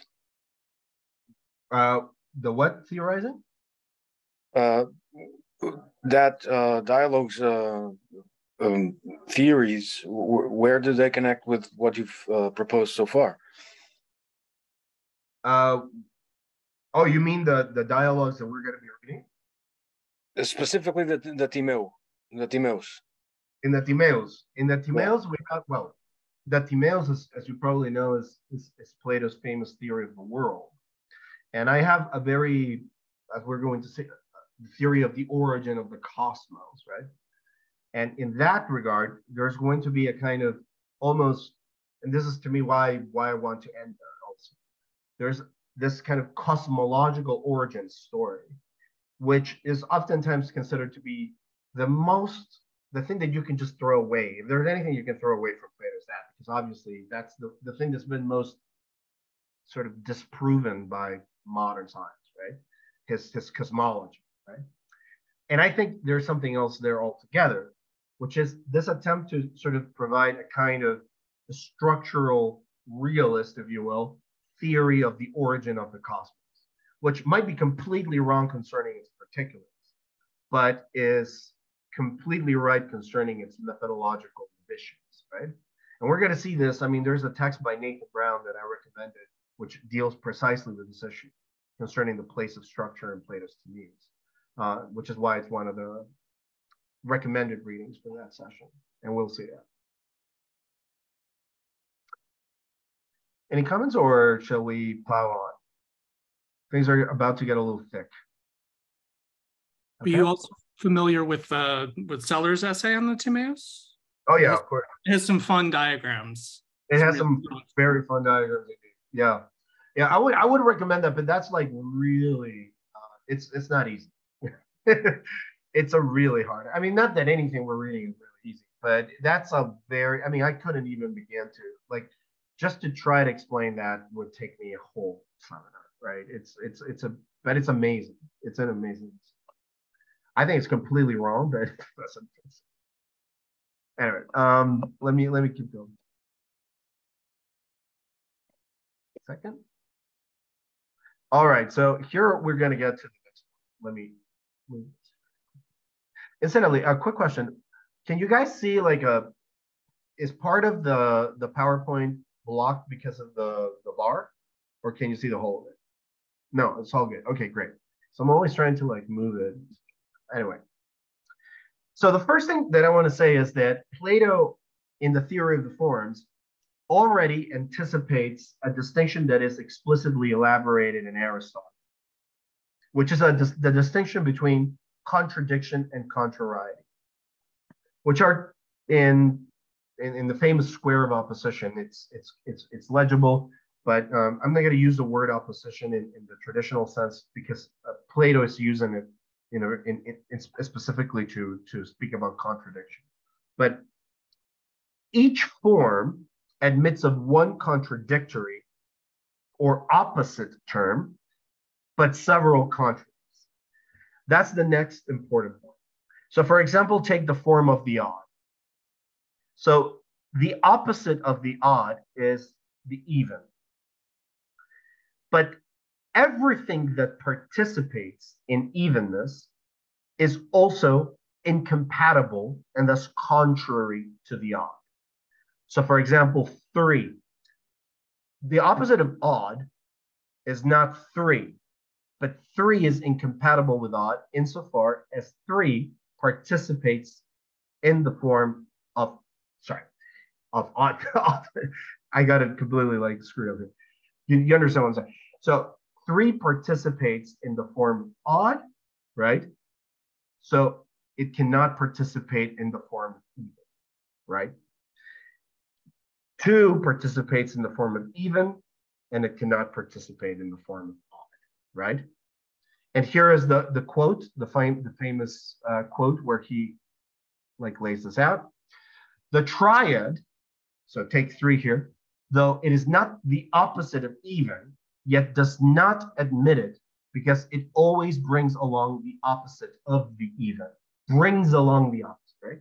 And so the dyad in relation to the odd, fire to the cold, and very many other things, see whether you define it thus. Not only does the opposite not admit its opposite, even, odd, right? But that which brings along some opposite into that which it occupies. That which brings this along will not admit the opposite to that which it brings along. Refresh your memory. It is no worse for being heard often. 5 does not admit the form of the even, right? In other words, 5 cannot participate in the form of the even, nor will 10, its double, admit the form of the odd. Why? Because 5 participates in the form of oddness. And if 5 participates in the form of oddness, then it would, and if it participates in the form of the even, then it would have to actually participate in 2 incompatible forms. And you can't do that. But the point, the simple point is that it's a very simple point, right? Which is that a single form might have one contrary, one opposite, but many contraries, right? And the contraries are defined by anything that would bring along, that would participate in a form that is in fact opposite to whatever form it is. So in the case of 5, it participates in the form of the odd, so therefore it cannot participate in the form of even. So this is the formal definition. If a form f of x is contrary to another form f of y, then if a particular x participates in f of x, let me just move this very quickly. Sorry. Then if a particular x participates in f of x, then it excludes participation in f of y. By the same token, forms are monoeidetic but articulated in relations of consequence. So 3 implies odd. So if x participates in 3, it participates in odd, and so it does not participate in either 0 or even. So participation is a predicate that you predicate of any particular x is equal to p of x, right? So the particular that is predicated, the predicate that is predicated of any particular x means that the particular is in the relation of participation, where this e here, the belonging sign, means that it belongs to the form of p. And this is the more expounded theory, or the most expounded sort of formulation. So this is like a mock formalization that helps us understand this in a more sort of clean manner. So let's take the variables here, x, y, although there's only x in this particular slide, to stand for particulars, concrete material particulars, the kind of things that nominalists say are the only real things, right? Nominalized expressions here, like 3, even, and odd, are forms, right? And the operator E, or the belonging operator in set theory, here just take it to mean the relationship of participation, right? So this is the relationship, right? So if a particular E participates in the form of 3, then follows that X participates in the form of the odd. That's the first formula at the top. Now, next we get to the slightly more complicated cases, right? If particular X participates in the form of the odd, then follows that X does not participate in the form of the even, and it is not the case that particular X participates in the form of odd, that if X participates in the form of the odd, then X participates in the form of evenness. And finally, if X participates in the form of 3, then follows that it is not the case that X participates in the form of even, and it is the case, and I think something's missing here, right? There is missing the X. Oh yeah, of course. Sorry. I missed the X belongs to, here we go. Sorry, this should be very quickly resolved. Sorry, I was editing this at 2 in the morning. So here we go. Oops. Here we go. And it is the case that if X participates in the form of the even, then it does not participate in the form of the odd. Now, what this means is very simple, right? Is that forms are essentially nominalized expressions. You nominalize a predicate, right? So, 3 is a nominalized predicate, odd is a nominalized predicate. They're taken to be almost noun-like expressions, and they stand in relationships of incompatibility and consequence, right? So this means that they mirror, in fact, the relationships that concepts, that is to say, any kind of, concept that we use in language stands in. So if you think about the predicate calculus, right, which is already anticipated in Kant, right, where you understand concepts as functions of judgment, right? And you can understand a concept as essentially, again, for example, you take something like the concept even, right? You take it as a function, f, and then you take particulars that you get from the forms of intuition as individuals, x, y, z, right? As arguments of that function. And then what you get from the synthesis of the two is experience, right? That's the Kantian theory. Well, that kind of picture is very much here, right? The idea is that we get these particulars from sensory material experience, from our interaction with the world, right? And then you have these functions, right, which are the forms, which essentially is what makes the individual acquire the quality that they have. Of course, the difference is, because Kant understood this, Kant understood this rather well, that in a certain way, the particulars that is being subordinated under the form is not only being subordinated conceptually, right? It has to already somehow be already formed in accordance with the categories, right? Plato already believes this. In other words, the particular that participates in the form of the even does so not only because we happen to classify it under the concept even because we happen to speak English and know math. It does so already before we're able to do this classification, right? There's a kind of ontological truth to this that is beyond the conceptual domain, right? So the analogy is very simple. Like forms or ideas, however you translate eidos, are to concepts as particulars are to intuitive individuals in the modern theory, right?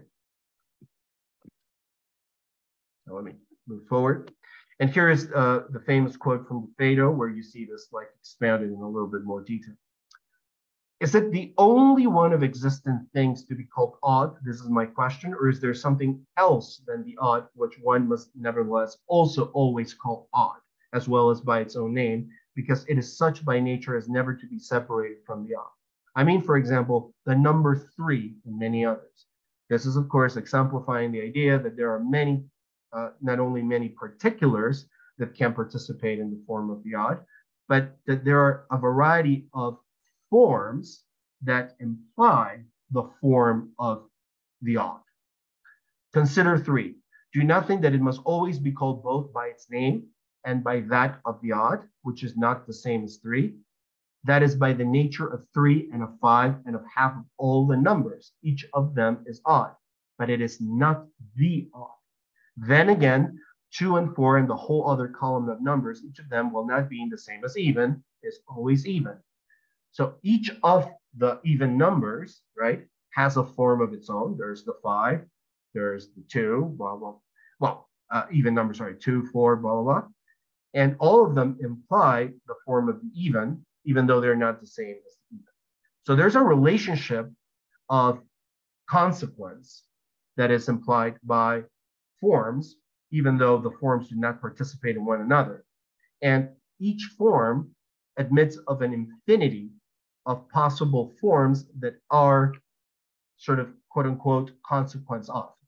So, there's an infinity of even numbers that therefore imply the even or the odd.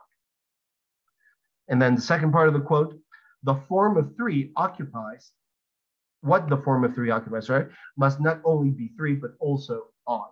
Certainly. And we say that the opposite form to the form that achieves this result could never come to it. It could not. Now, it is oddness that has done this. Yes. And opposite to this is the form of the even. Yes. So then the form of the even will never come to 3. Never. Then 3 has no share in the even. Never. Notice that all of this is at the conceptual level, right?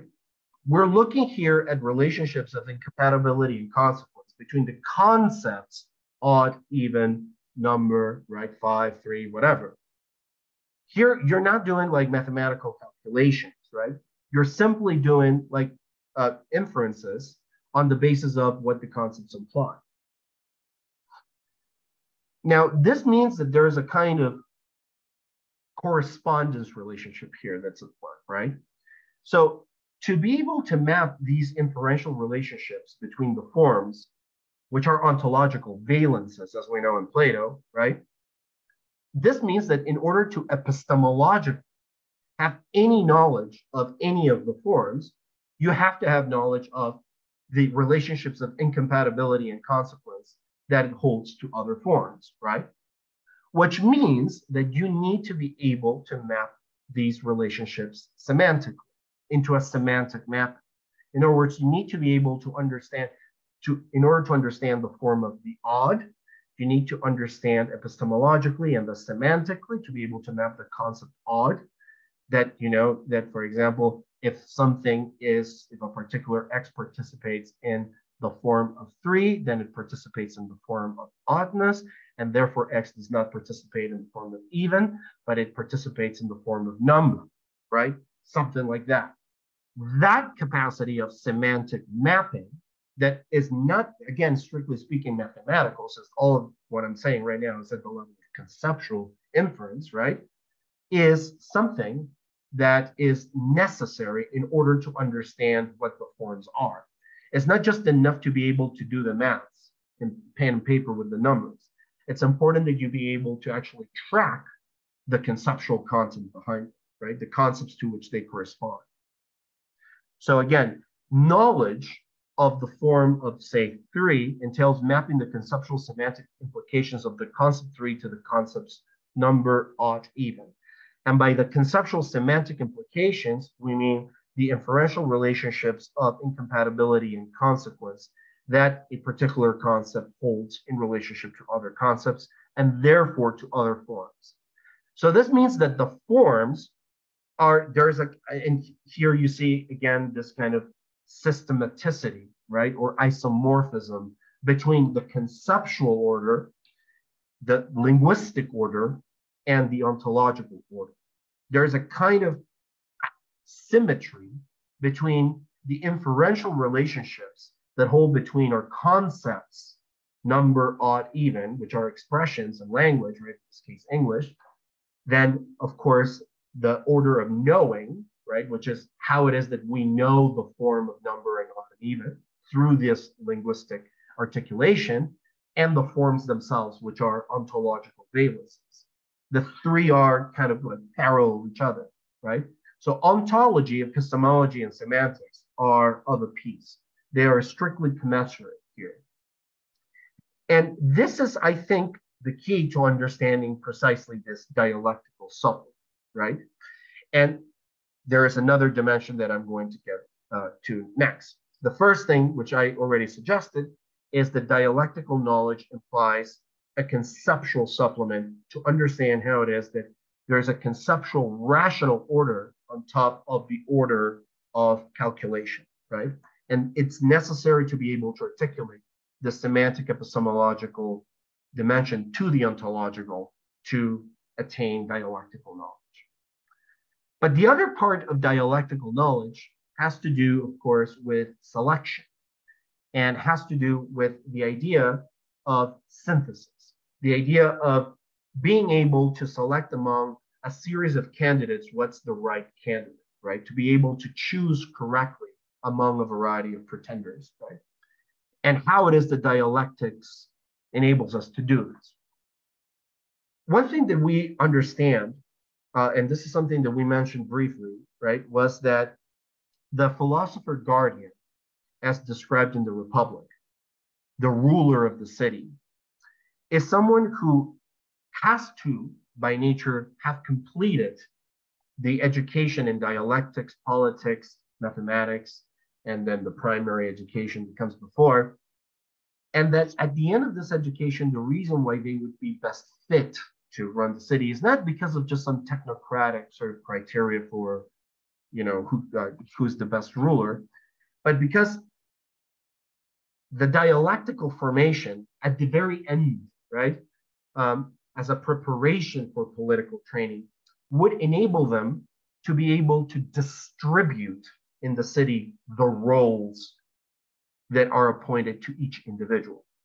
So the same relationship that you see between the particulars and forms, you can think in the terms of the construction of the city, in terms of the individual citizens that are at the end of the day particulars, right? And the different social roles that they can acquire. I am, a general. I am a fireman. I am a teacher. I am a this. I am that. The philosopher guardian is the person who is best fit to distribute the roles, to decide which particulars get to be appointed to which of these forms. Hard not to see ruler as yes, that is actually quite right. Ruler as a measurer, very Platonic. It's a different way to read this. Now, here's the other part that is important to understand forms. And this is something that for the first time I understood only by reading actually Heidegger a while ago,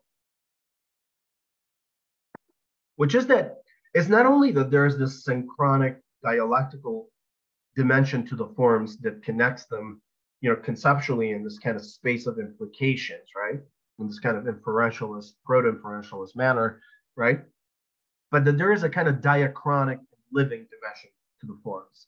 And this is where I think it's important to understand Plato as precursor of the kind of functionalist metaphysics that you get in Aristotle, right?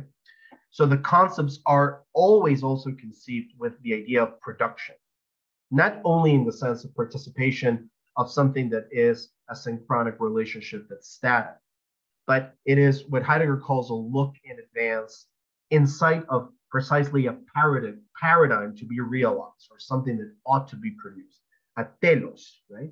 This is the teleological aspect of the forms, right? The way that in defining a paradigm, a paradigmatic case, they also define the endpoint of a process, that ideal endpoint of a process of becoming.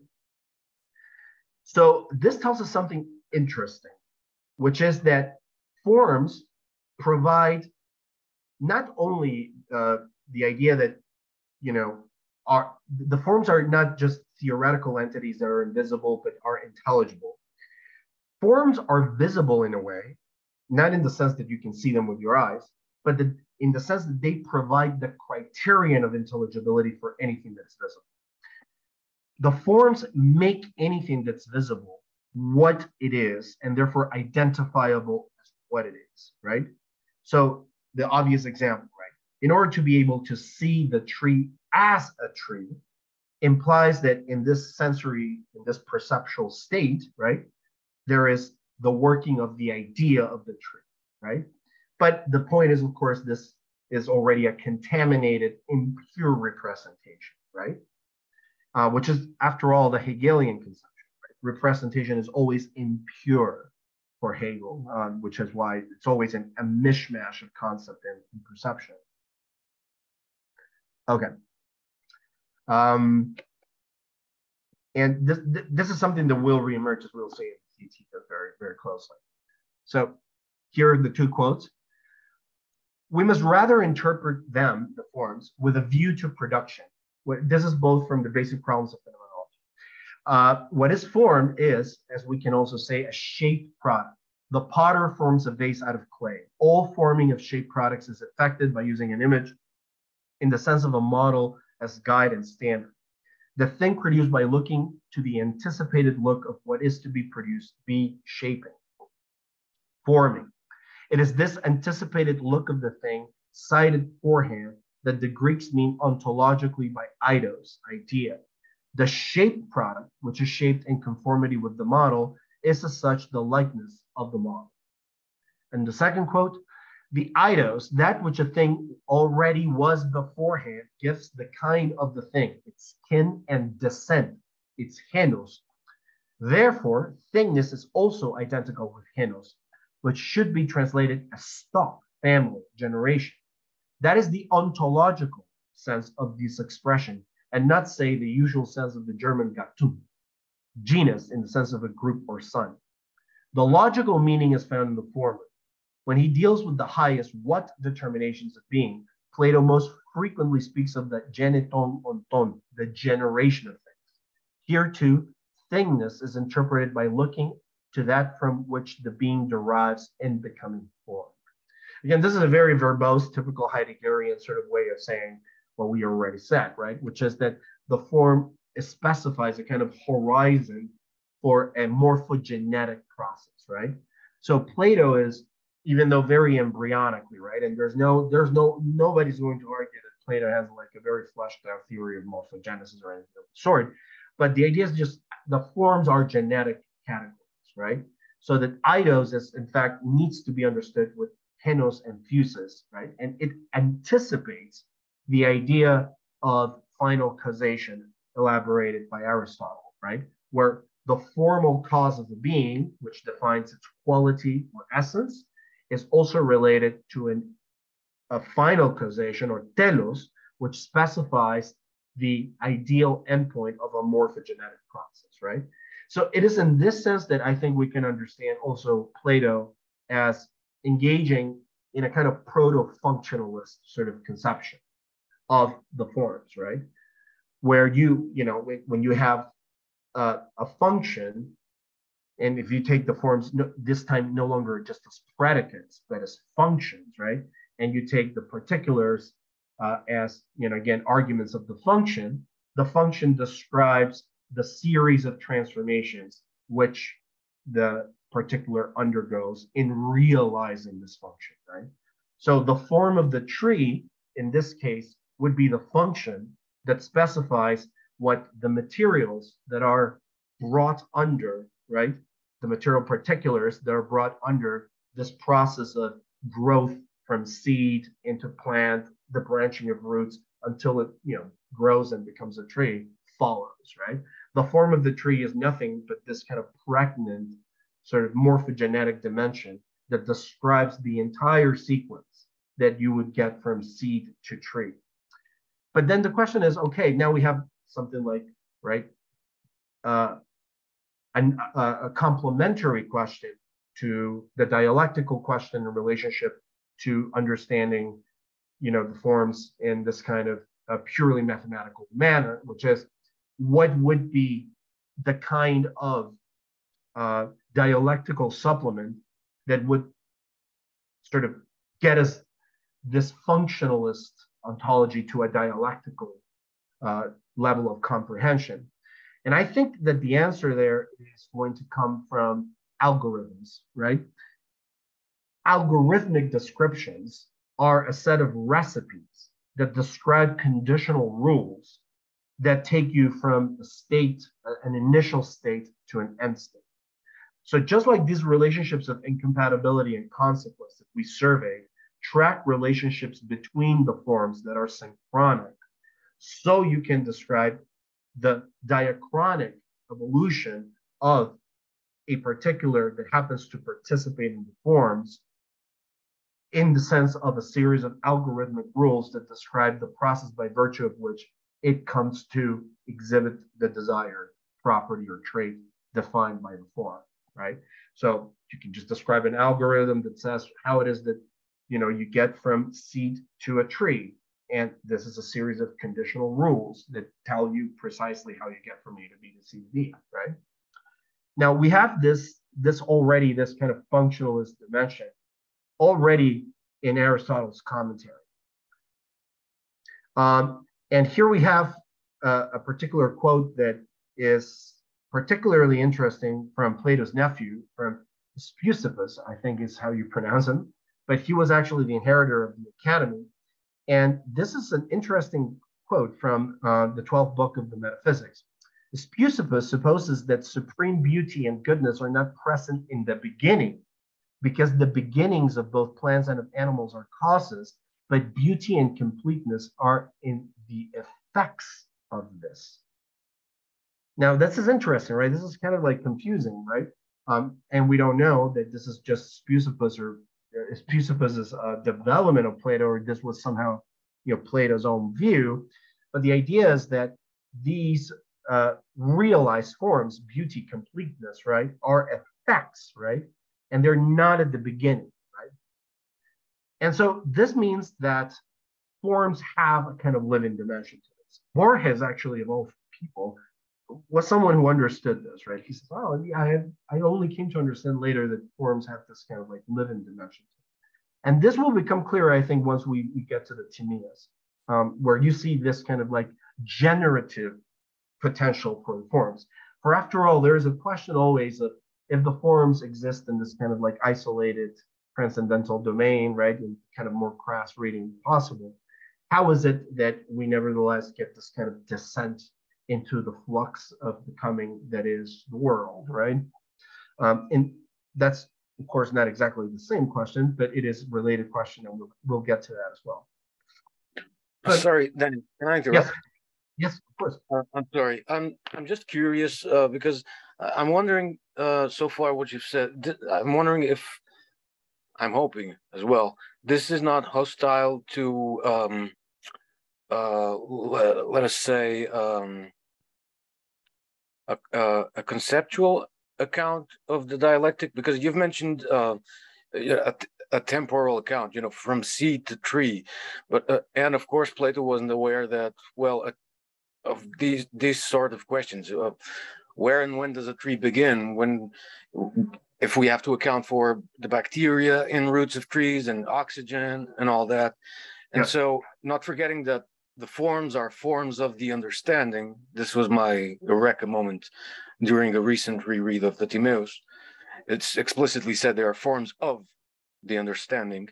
Blah, blah, blah. The question would be, the teleology here does not exclude a conceptual dialectics, right?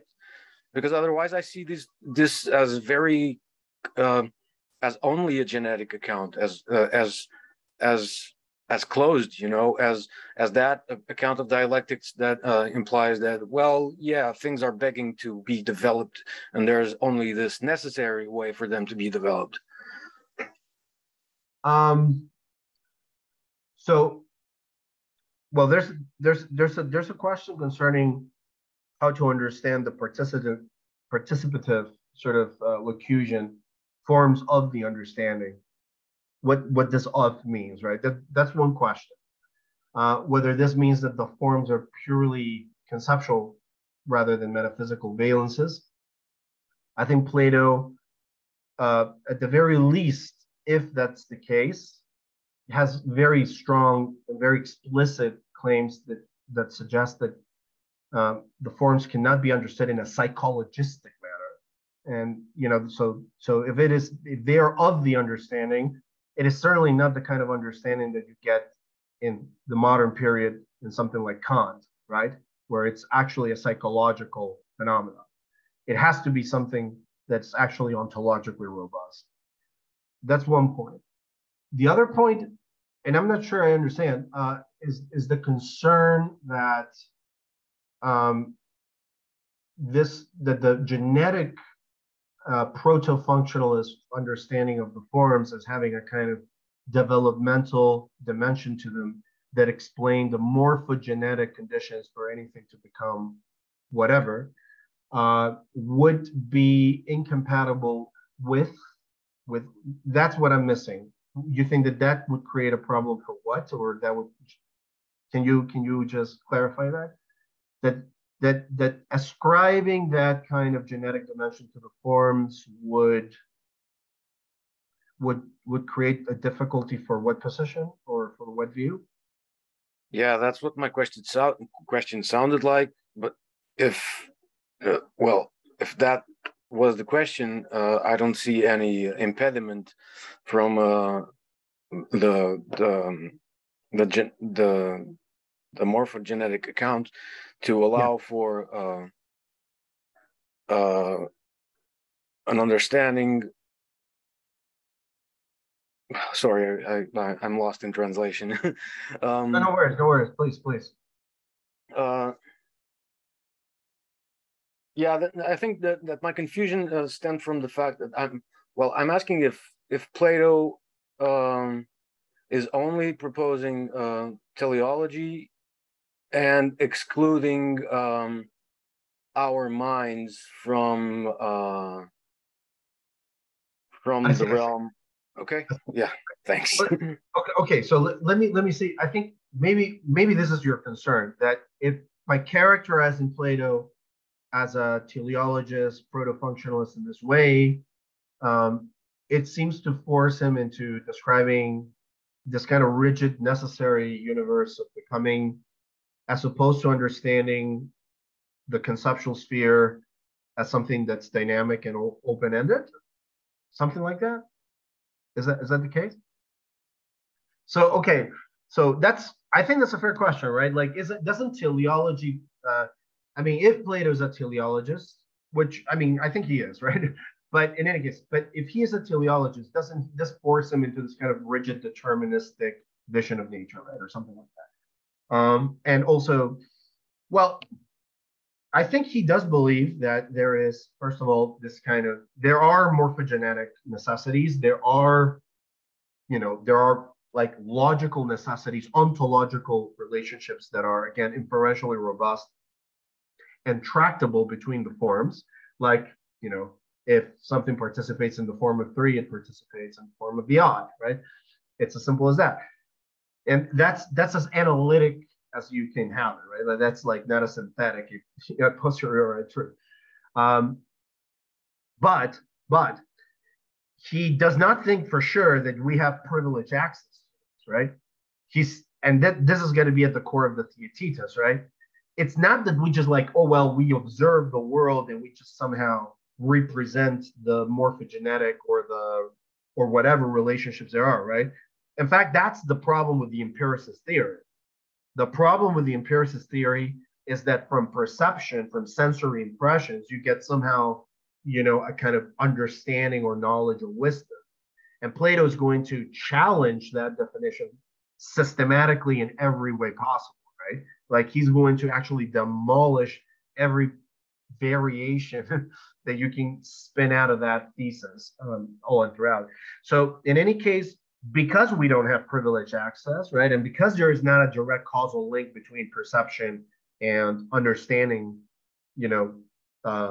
how it is that, the forms hang together and how it is that the relation of participation takes place, or what kind of morphogenetic dynamics might take place for a particular that's participating in a form to realize itself as belonging to that form, participating in that form. Because we don't have privileged access, it means we need philosophy, right? Philosophy is actually a way in which we sort of recognize that there are rational constraints to investigation that are not just merely mathematical but conceptual, right? The philosopher is always there, like curbing the enthusiasm from the kind of sophistic exuberance, right? But also, we're going to see, very importantly, there is of course a kind of tremendous contention here, which is that Plato's writing as if the distinction is not between two philosophical positions, empiricism and rationalism, but that in a certain sense, empiricism, the empiricist theory, is strictly speaking non-philosophical. And that's a big point, right? Why is empiricism not worthy of being called philosophical? Why is it not philosophically rigorous enough? That's going to be the question of the Theaetetus. That is at the core of the Theaetetus. Why the empiricist does not deserve the label of philosophy. It's a brutal claim, in fact, right? And this, of course, takes us to the complicity between empiricism, sophistry, and there's, let's say, okay, let me just as a sort of like pop quiz. There's 3 pincers that stand in complicity in the Theaetetus. One is ontological, the other one's epistemological, and the third one is rhetorical. So we've already mentioned the epistemological, empiricism. We've mentioned the rhetorical, sophistry. What's the ontological? What's the third member of this unholy anti-philosophical trinity? Or who's the name? The evil, the root, in fact, of all evil.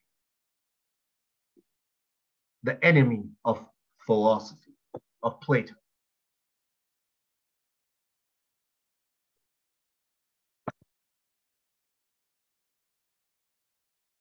Think about the Theaetetus. Protagoras, Theaetetus, Theodorus, the empiricist theory, all of them are finally hostage to who? It is because of whose teachings that this corruption takes place. Heraclitus? Yes, Heraclitus, Heraclitus. So we have a complicity between a Heraclitean ontology, an empiricist theory of knowledge, and a sophistic rhetorical exercise. And we're going to see that leads, in fact, to a kind of relativism and pragmatism. So at the end, you can also throw those in there. There's a kind of whole roster of positions that fall into this fell swoop. Empiricism leads to relativism. It's in complicity with sophistry. It destroys meritocracy. We're going to see all of this. Any other questions? No? All right, very cool. So let me just move forward a little bit so we can get to the Theaetetus. All right. So hopefully that much is clear, that the forms are holistic on the one hand. The holistic dimension I mentioned before, which is the way that the forms are articulated in relationships of incompatibility and consequence, which are inferential, that this implies a kind of mapping between conceptual order, i.e. the order of ideas and concepts that we use in language, the epistemological order in the sense of how we come to know the forms, right?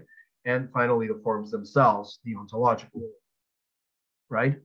So with these, and then there is the functional dimension, which describes the morphogenetic, the life of the forms, which would be describing the set of conditional algorithmic rules from which we get from which a particular that is set to participate in a form undergoes a series of transformations or procedural like changes that lead to its participation in that form. And so here we have a potential definition of wisdom qua dialectical knowledge, which is the systematic and holistic comprehension of the relations between the forms themselves, and I should add there probably, and of the necessary relations between particulars and the forms. This is what we might want to call synthetic a priori sort of principles, right? And this involves mapping the inferential relation between the forms and thus between the crafts themselves. So the point here is that there is an isomorphy between ontological, semantic, and epistemic orders, so that the ontological relation between the forms mirrors the semantic relation between concepts, in turn mirrors the epistemic relation between states of knowledge. Which means, of course, that Plato is not only an ontological holist, but he must be an epistemic coherentist, a semantic and epistemological coherentist, which is to say that you cannot have knowledge of an isolated thing altogether, right? You cannot understand the form of odd or the form of three without understanding the form of odd, the form of number, the form of even. You have to understand what is, a consequence of a concept and incompatible with that in order to understand it whatsoever, in order to have any knowledge whatsoever. And notice that this is in fact something that is not domain relative. It is something that's completely general. Remember what I said a moment ago concerning the eon, the dialogue where Plato addresses the rhapsode. I told you that this dialogue begins with the rhapsode eon, who again is under the allure of sophistry, right? To tell everybody that he's an expert on Homer, but he doesn't know any other poets because Homer is the best, and so why would he even bother, right? And Plato says, well, how can you know anything about Homer and not know anything, not only about any other poets, but not know anything about the art of war and not know anything about this and that when Homer speaks about all these things? And you would think that you would need to know about these things in order to be able to evaluate whether Homer is in fact better than any other, poet, and whether what Homer is saying is in fact true or, wise or not, right? But Eon, of course, has admitted to not know this. So understand this, right? Like this kind of criterion of dialectical knowledge or wisdom as being mapping this kind of systematic sort of integrity of the conceptual inferential order, which corresponds to the ontological order, which corresponds to the epistemic order, is the condition to be able to map a field of knowledge, and not only a field of knowledge, but to understand how different fields of knowledge interact. Once again, if you take the case of a poet like Homer, right? To understand Homer, in order to evaluate Homer as a poet, you need to be able to evaluate the statements of the poet concerning the things that the poet speaks about, including things like war. But how can you assess Homer as a poet without understanding also the art of war, right? So there is necessarily a kind of like a demand of knowing more than just what you are specialized to do in order to be able to evaluate anything whatsoever. Knowledge branches out not only within a domain, but between domains. And the philosopher guardian, having been trained in dialectics, is the only person who has the necessary backdrop to then be trained in the political art of how to rule the city, because only the philosopher guardian can then navigate the multiplicity of bodies and assign the roles accordingly, right? This answers my valid formulated question. Okay, I don't know how it did, but but hopefully it did. Hopefully it did.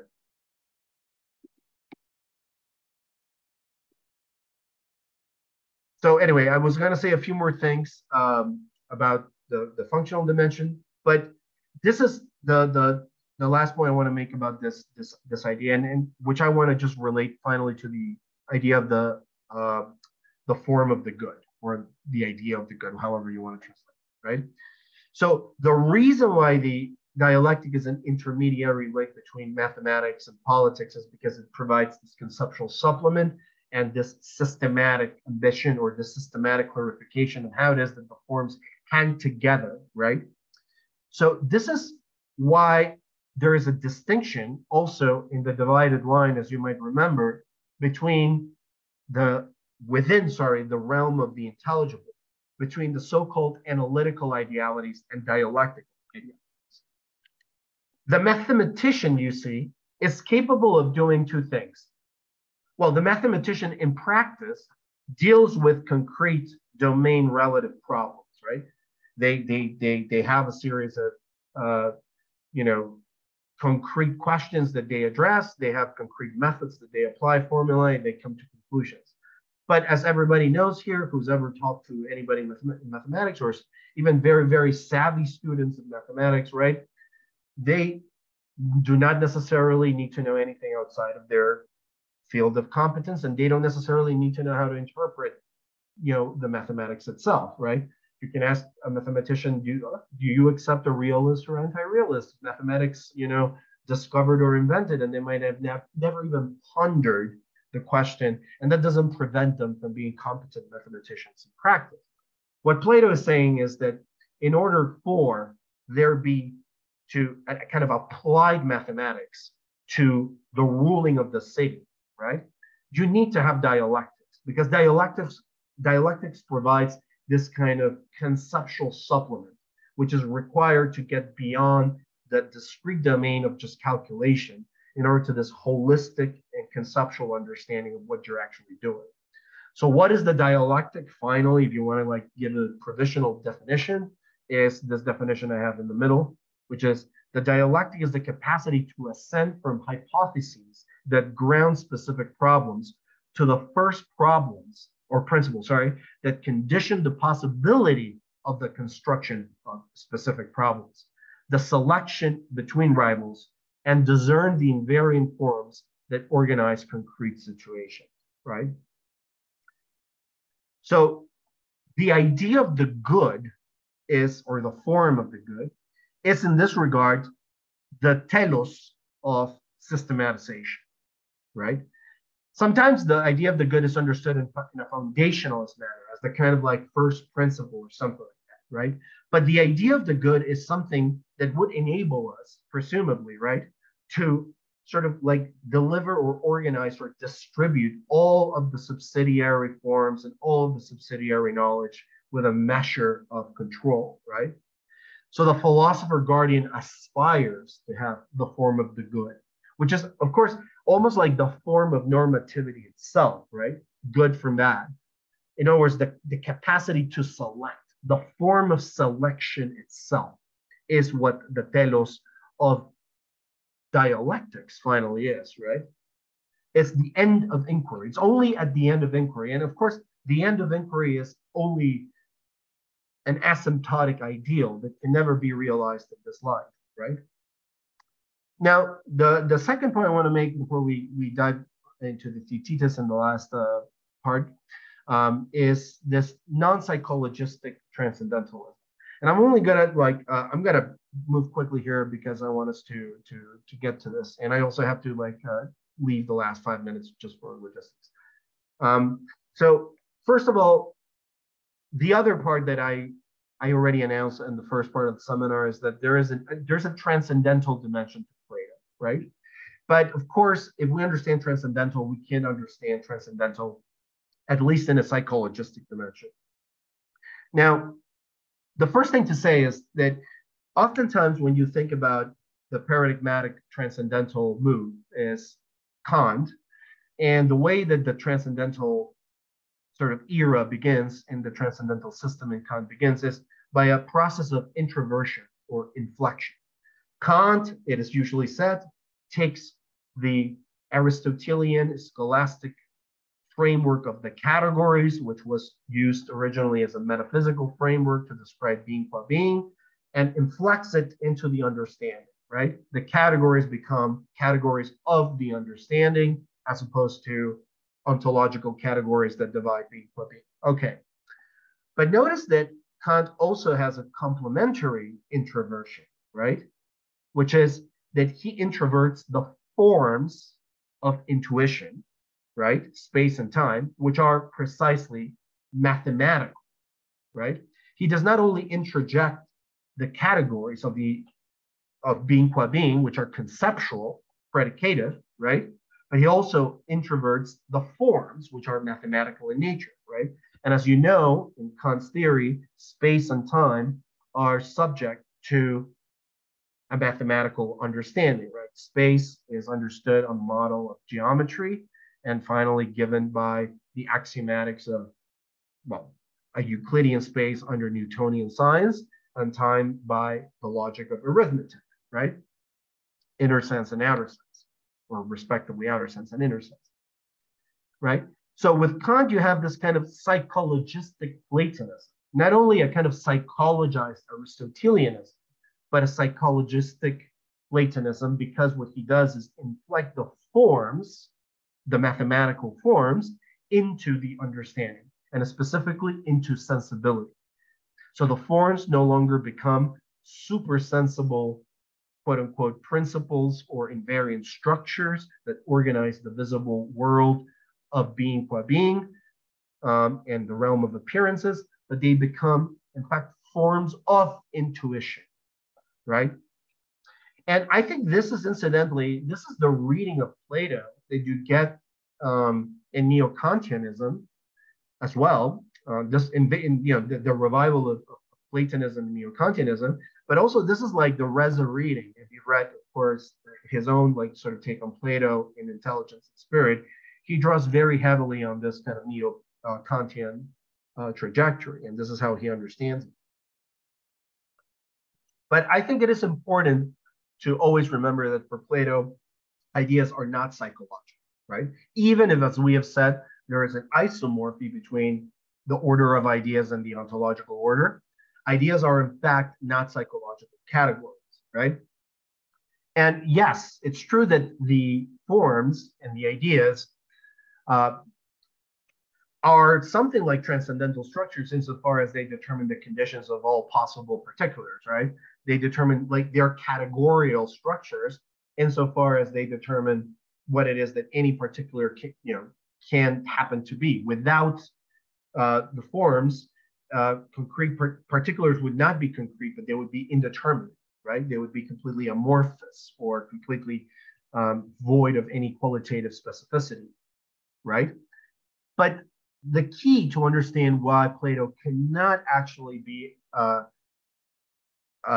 endorsing a psychologistic account of the forms, and why he is a resolute anti-psychologist, is because of the explicit theory of reminiscence, right?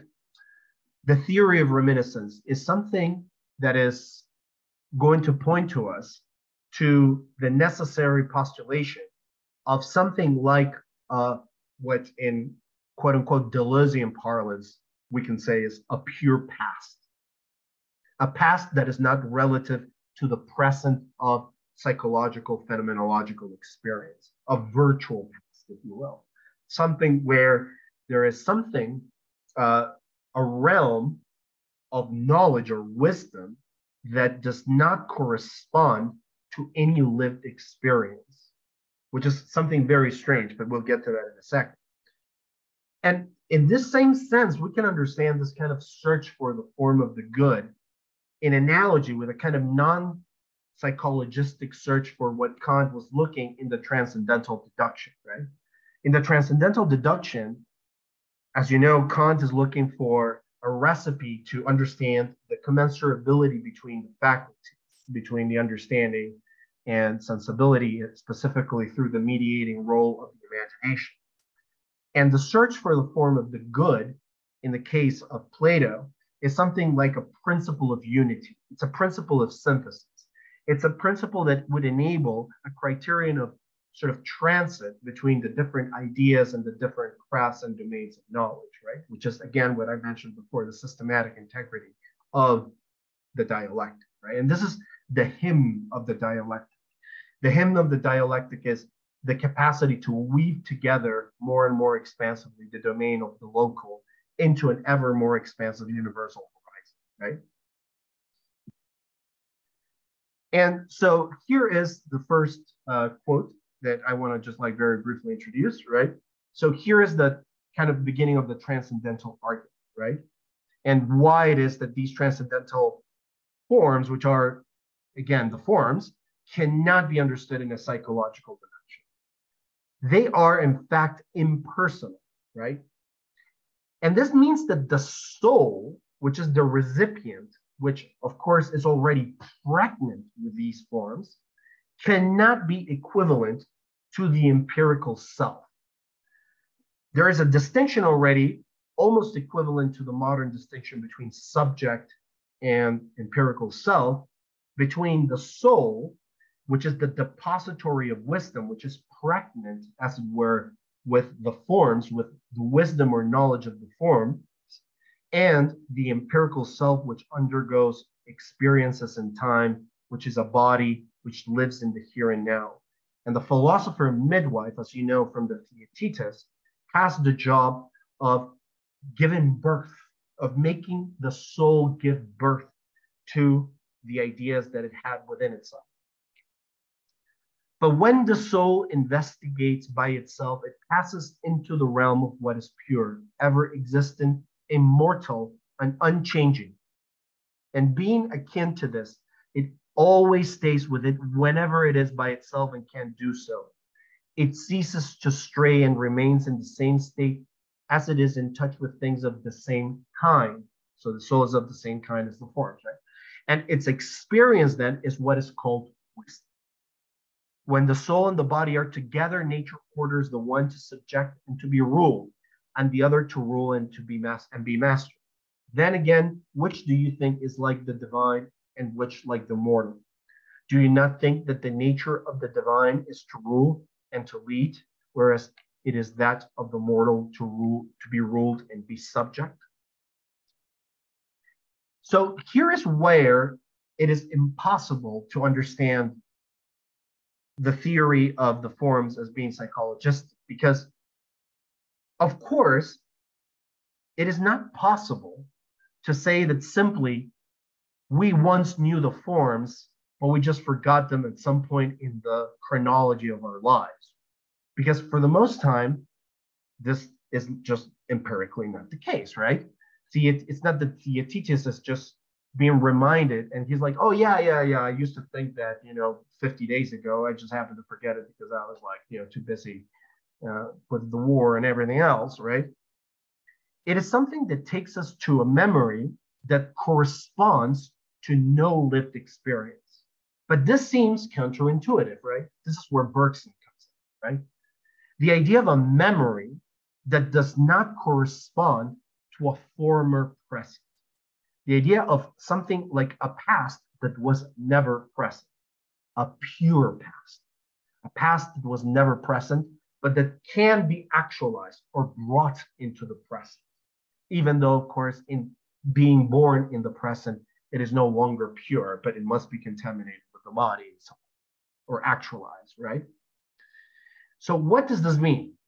This means that this process of giving birth to the idea, right, which is, of course, what the philosopher midwife is all about, concerns accessing this domain of a pure past, a time which was never actually present, but which becomes actualized by philosophical interrogation, by investigation. And let me just show you this quote. I had a much longer explanation about this, but this is the quote from Lorella Mascas. This is a very interesting explanation from the Phaedo, but I think this is where we get this connection between the process of catharsis and theory of recollection. In the Phaedo, the true philosopher is described as practicing for death. And this practice, insofar as it aims for the separation of the soul from the pollution of the body, is described as catharsis. The term catharsis itself has several applications, descriptive of the purification needed for the body for physical health, descriptive of the purification of both body and soul needed by initiates of mystery religions, and finally descriptive of the philosophical process by which the soul is purified of the confusion and misdirection that results from its communion with the body. We might then distinguish three senses of catharsis: medical, of the body, religious, and philosophical. Though Plato's sense of catharsis in the Phaedo is primarily philosophical, it seems best understood in relation and arising from others. Evidence from both the Phaedo and the Sophists, as we will see next week, shows that Plato applies the concept of catharsis to both body and soul. In the Sophists, Plato identifies catharsis as a kind of separation and distinguishes the purification of the body from that of the soul. In the Phaedo, Plato presents catharsis as necessary for the proper attitude towards bodily pleasures, as well as for the proper orientation of the soul toward the divine, suggesting both a kind of bodily catharsis and a spiritual intellectual. Each of the kinds of catharsis mentioned above requires a cleansing, and it is by means of this cleansing that a certain kind of health is achieved. That which cleans the physical leads to physical health, that which cleans the spiritual and intellectual to spiritual and intellectual health. In the Phaedo, Plato describes a catharsis that benefits the health of the soul, so that his description of the philosophical life is not limited to describing the life of a rational ego, but encompasses the desires and passions shared with animals, the passions singular to man in his aspirations to glory and fame, and the passion most singular to man in his desire for truth. Plato's presentation of catharsis in the Phaedo has three distinct aspects. It is necessary for the proper attitude towards bodily pleasures. It is necessary for the acquisition of pure knowledge, and so for the proper orientation of the soul towards the divine. And three, it involves the practice and habituation of the soul, and so a way of life, or bios, of course. So this access and purification of the soul means that there must be also a kind of resolute anti-historicism involved in the theory of memory and in the theory of recollection. For if to purify the soul means to access this domain of forms which is uncontaminated by the body, then this domain cannot be subjected to the passage of time and therefore to the passage of history. And this is in fact Deleuze's reading, and this is how he models in the reconstruction in his own transcendental empiricist theory, in the second synthesis of time in chapter 2 of Difference and Repetition, by looking at the concept of reminiscence, which is recollection, right? The very idea that what we get here is a kind of retrieval of a pure past, which is, of course, also an idea that you find in Bergson, right? The virtual totality of the past. And this is like a work of a transcendental memory, right? Transcendental, again, here no longer understood as merely the operation of a psychological ego or a psychological sort of, transcendental subject that accesses something that happens to be operative in the human mind. Here you have access to a kind of ontological past, a past that is not relative to the lived present of any human being or any living organism for that.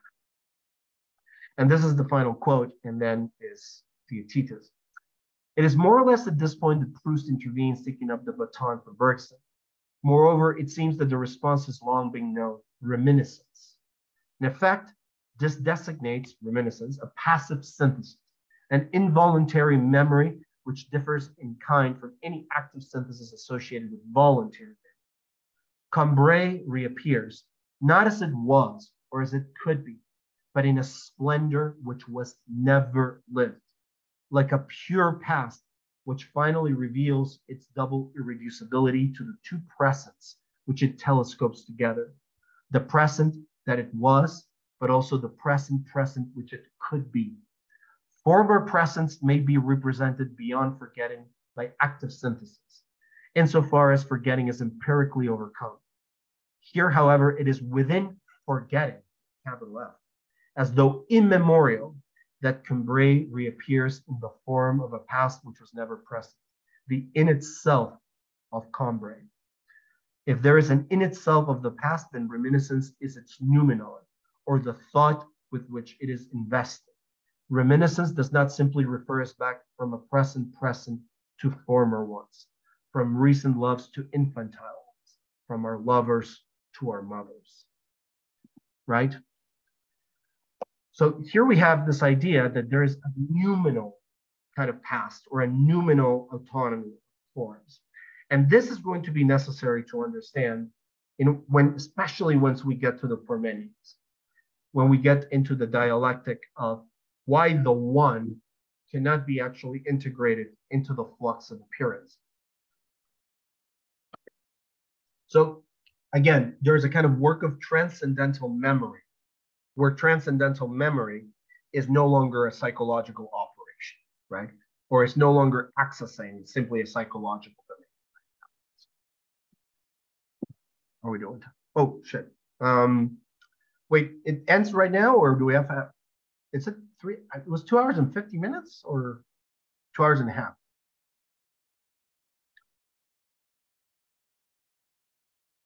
Organizers, are you there? Wait, or anybody? We're out of time, or are we not? I think we are. I think it does end at 4:30, Daniel. Oh, okay. I thought. Am I tripping, or was it? It used to be until. Anyway, I thought I had 20 minutes more. Okay. Well, the good thing is, let me just show you where we're going very quickly, and then we'll do this next time. So that you can actually prepare for this, because it's actually going to be very tough. This is very tough. So obviously we are going to be talking about the Theaetetus, and the most important thing we're going to be talking about the Theaetetus and the Sophists back to back. And I already told you what the pitch is, right? This is actually a critique of empiricism, and it is setting the foundations for a rationalist theory of knowledge, a rationalist epistemology that would be an alternative to empiricist epistemology. And so in the dialogue, as you know, you go through three definitions. First, knowledge is defined as perception, then as true belief or judgment, and then finally as justified true belief or reasoned belief, right? True judgment with a logo, as it were. And what we're going to see, and this is what I want you to think about, is not only the relationship of empiricism to sophistry, but what I mentioned before, which is the relationship between, where is this? Right past it. The anti-philosophical trinity. In this dialogue, there is a kind of complicity that Plato diagnoses between Heracliteanism, sophistry, and empiricism. Heracliteanism as an ontological theory, sophistry as a rhetorical strategy, and empiricism as an epistemological theory. And the problem with these three theories at the end of the day is that they lead jointly to a kind of both relativism in the realm of theory, but also to a destruction of meritocracy at the level of practice, namely democracy, right? And we've seen that this is like a big problem for Plato. That the problem with the empiricist theory is that if pushed to the limits, it destroys the very idea that we can have a criterion of selection to decide between those who have truer perceptions or falser perceptions, since truth is perception and man is the measure of all things. And Socrates is very clearly going to say that if this is the case, then even especially in the political domain, we essentially destroy the capacity to pull apart the wheat from the chaff, right? We pull apart and we destroy the capacity to select between rivals. And essentially we become hostage to the democratic mediocrity, the rule of the mob. So this is very, very important. That's what I want you guys to focus on for this, okay? I'm gonna be like diving right into that as soon as we get to that. And we'll move rather quickly because this is all like just, I had to go through this sort of like rehearsal introductory stuff. And even then I had to rush, especially with this last like sort of transcendental stuff. Any questions? Do you mind sharing the slides, the notes, especially if you still have the ones from part one? Absolutely, yeah. So yeah. That would be so awesome. Great, fantastic. Okay, so next week we do Sophist and Theaetetus. We'll definitely finish Theaetetus and we'll get through at least half of the Sophist. Okay, fantastic. All right. Oh, and sorry, before anybody, and concerning, I think the organizer just told me that his connection became unstable when he left. But concerning presentations and papers, you know the drill, right? Like everybody records presentation. It's not a very big class, so you don't have to do it in groups. You can do it like individually. You can send it to me via email or upload it in whatever way you want at any point during the class about any of the materials during the class. And hold on, give me a second. The organizer is sending me messages.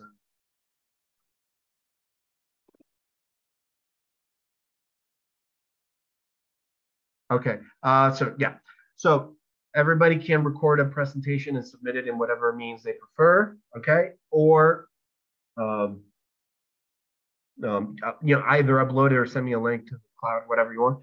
And the paper, essentially, you have up to 2 weeks after class to submit it. Please, this like don't submit it like a month or 2 months later, because then I'm like with the semester on top of me, and then it becomes just like a problem to have to like coordinate all that stuff. Okay, so try to like submit the papers if you're doing that by 2 weeks after the seminar's ended. And yeah, any questions? No. All right then. Then Theaetetus and Sophist next time. Thanks so much, Daniel. Thanks so much. Bye. Bye.